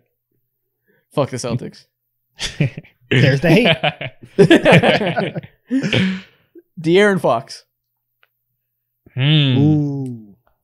I might. It's a tricky one because he's definitely highly rated right now. He's rising, but I don't think that consensus has come around on De'Aaron enough. So I'm going to say you're right. You also rated him 22nd in your top 30 list, so you might be the reason he's underrated. You are. Shameful, man. Shame. That's probably out of sync. Facts. Sound like a catastrophe. Stop hating, man. Stop hating. I think De'Aaron Fox has been like probably a top 15 player this year. He's really making that leap and can be like in Ja Morant conversations pretty soon, or if not now. I'm going to go a little bit underrated. Yeah, that 3-point shot has taken him to another level. That's rare air that he belongs to be in. He's definitely underrated. Facts. Next up, Jaren Jackson Jr. I think he's properly rated, right? I think he's okay. What are you gonna say? Underrated? I kind of want to say underrated because of the summer that he had. It was a bad summer. It was a bad summer. That man is the reigning DPOY. So do you think he's a top 5 defensive player in the league? He should be, yeah. He's not. Off the top of my head, I don't know. He's not. Probably not. This man is overrated. Whoa, he's not a top 5 defensive player. There in the we league? go. Wow. Let's start these conversations up. Gobert, Giannis, AD immediately. Joel Embiid's a better defender, I think. Facts. Like he's just one spot left. Is Jaren there? Is there nobody else better? Is he a better defender than Draymond? Is he better than Bam? Draymond. Yeah. Is he better compared than to Draymond this season? Yeah. I'd rather take Jaren defense than Draymond for sure. I mean, Draymond's like liable to like. Exactly. That's the issue. You need insurance when you play against Draymond Green. I don't need no insurance when I'm going against Jaren. No, I think he's slightly overrated, but he can still get better. But as a DPOY, I don't think he's a top 5 defender. The Grizzlies have a top 7 defense, and it's mostly because of this man right here. So I can't lean overrated. We're all split. That's crazy. Nah, man. I'm just finding a reason to say overrated because I haven't said it yet. Oh, you know what? Isaac, who cares? I'm with you. He's overrated. Let's go. Hey. I'm outvoted. Let's get it out. Next up, Cade Cunningham. Oh, poor Cade. No. He's properly rated. Man. Everyone knows he's in jail. He's in hell. Alcatraz. He's in Detroit. Alcatraz. We just feel bad for him. He's in the mud. I guess he's properly rated, yeah. A lot of people are starting to say, yeah. A lot of people are saying he's overrated, though, because he isn't able to help carry him over. If you say Cade Cunningham's overrated because he can't win with the worst team in the league, you're stupid as fuck. I can't lie. I think before yesterday's game against the Nets, a lot of people would have said overrated. And then they saw him drop 40 and still lose, and they're like, all right, he's fine. Like, it's not his fault. Gotta give it to him. Now, put him on a competent team. We're going to see somebody that actually looks like a future all-star. Facts. Exactly. Underrated. Underrated for sure. Joel Embiid.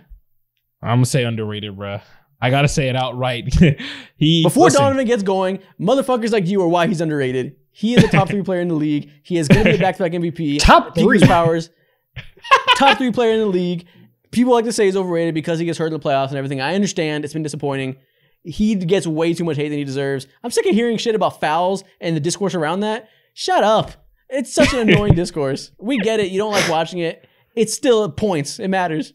It's a skill. And it's a skill that a lot of players don't have.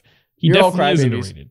Yeah, exactly. He's definitely underrated, bro. averaging 34, 35 points per game. He's having a much better season after an incredible MVP performance last 6 season. assists. He's actually being an offensive hub. This man deserves more credit than he's gotten. And he's probably going to be on the all-defensive team. He's definitely underrated. Y'all done? Oh, my God. Y'all done? He said that as if like a supervillain. He's looming. Yeah. Listen, this man is overrated. All right? This man is overrated. From guys like you who don't care. Listen, first of all, he's not top 3 at all. He's not better than Jokic, not better than Giannis, not better than Steph, not better than Luka, right? You can argue top 5 if you want. He's not top 4. I'm not giving him that. That's 1. 2, you act like it's not a superstar's job to just be regular, right? Can you be competent come April, right? And he can't do it. That's part of your job. Everybody has a role. Derek White has to play a role. Duncan Robinson has to knock down threes. Everybody has to play your role. You want to be that good? You want to be a superstar? Be decent in the playoffs. And Joel Embiid, up until this point, has fallen off year after year after year. I don't want to hear it, okay? He's overrated. He's not top 3. Oh, don't give me that. No, I can't lie. Don't give me that. Luka might be better than him. I might be lying. Don't give me that. Don't give me top 3. He might be top 4. I don't know. But with that being said, we're talking about this season, and I have to sadly disagree with you, Donovan. Yeah, I get what you're saying. You're making valid points, but I don't care. Underrated. Underrated it is. I don't believe that. Nah, he's probably 4. Luka probably deserves to be better than them. I don't know. This man just said Luka might be the best player in the league, and I was I like, know. Maybe he's not with Embiid. Like, look, Embiid might be the best player in the league at this rate. Just like him, all it takes is one playoff push, and we're gonna have crazy conversations. Go ahead and do it. You haven't done it. Neither is Luka. Next up, DeJounte Murray. Oh man, depends who you ask, but I think properly rated.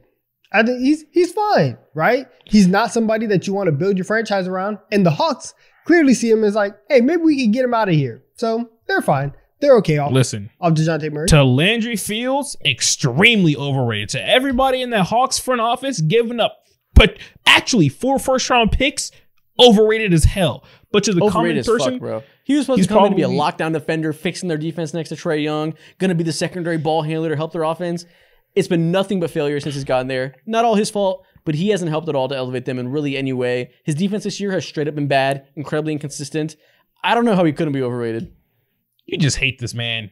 Can't be. He's not incredibly overrated. You act like his numbers are poo-poo platter. He's not poo-poo platter. There's no impact. Put up 20. I guess you're right. It's not his fault if they paired him with another point guard. That was a stupid fucking decision. Exactly. But he hasn't brought the team what he was supposed to. Bro, this is just mid on mid. And when you do that, you get a catastrophe in front of you. Put him on a team like the Lakers. Hey, man, you're going to be talking. You're going to be dancing. Get out of my face. What the hell? All right, last one. Anthony Edwards. Properly rated for now, probably. Maybe a little overrated. Maybe a little bit overrated. Maybe I can see that. People really love him. Yeah. Yeah, he's cool, right? He's a cool personality, but like when you talk about the elite scorers, he hasn't gotten there yet. Like he's not scoring like Devin Booker, he's not scoring like Shea, right? He's not even really scoring like Jason Tatum. So I think there's still another leap that he has to take scoring the basketball. People were definitely ready to crown him a top 10 player because they just like want him to date their daughter or something. But he is making the leap to a top 15 to 20 player. So I can see probably rated, but maybe a little bit overrated for that reason. Yeah. Yeah, I agree. I think this season, though, he can probably get to that level, but time will only tell. For sure. One more playoff push, and that quickly flips to being properly rated. Facts. And that's the end of that segment. We have, let's see, one more video left before we get out of here. We're going to talk about NBA MVP seasons and which ones were more impressive. Okay. We haven't done this in like a year. We did this a while ago, like last season.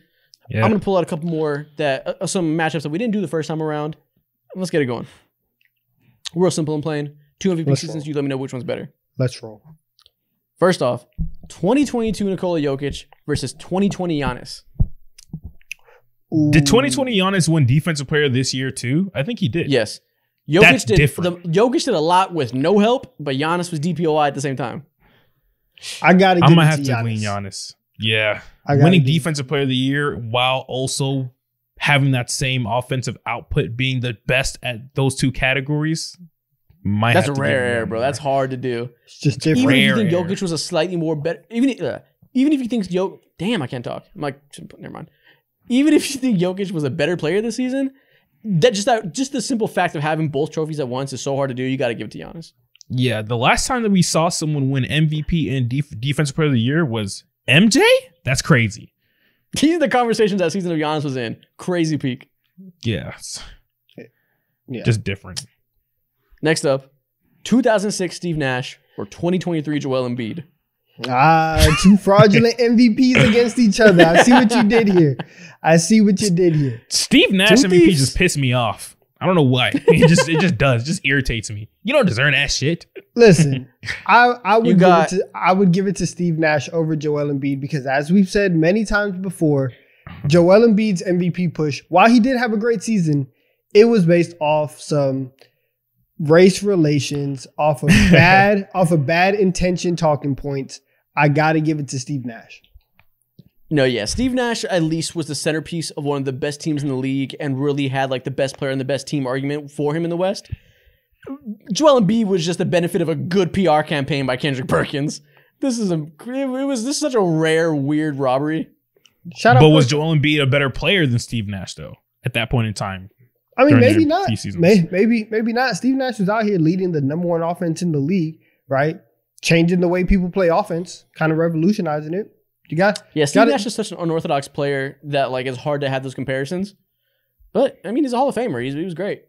We all know Joel Embiid better. Let's stop that. We all know that. I don't know. I don't know that for sure. So that might be a good conversation. If you don't know for sure, I'll tell you. Nash it's for sure. Confident about Joel. Facts. There you go. I'm going Steve Nash just because I'm not over the fact that Jokic got robbed. Okay. Still pissed. 2016 Curry versus 2013 LeBron James. Ooh. Guys, listen. 2016 Curry. I know the best seasons of both greats. When I am 75 years old, I'm going to be telling my grandkids, you weren't there. You don't understand how good 2016 Steph Curry was. Like 2016 Steph Curry. 2K. We know how good LeBron was. And people were saying, is Steph Curry better than LeBron? Because of how good he was in 2016. He wasn't playing in the fourth quarter and still averaging 30 points a night. Come on now. This was different. Yeah. I think this is the prime example of 2013 LeBron being the better player, but Curry having the more impressive MVP season. There's a difference there. It's unanimous, man. What can we say? We've seen LeBron like literally break down teams and one-on-one players, but we've never seen him break the league and force the entire NBA to play a certain way. And that's what this season established. Listen, this isn't the best player of all time in Curry, but this might be the most impressive MVP you've ever seen. Facts. It's not crazy to say. It's in those conversations. No, I think it is the conversation. Yep. Unanimous, right? How many unanimous have there been? Is it only him? It's never been anymore. Yeah, it's only him. The only unanimous. That's hard to top. The second, LeBron was close to it, but a few people fucking obviously hate LeBron, so he wasn't that. Robbery. Don't get me started. All right, last one. 2001 Allen Iverson or 2017 Russell Westbrook? These are the same exact vibes, man. Yeah.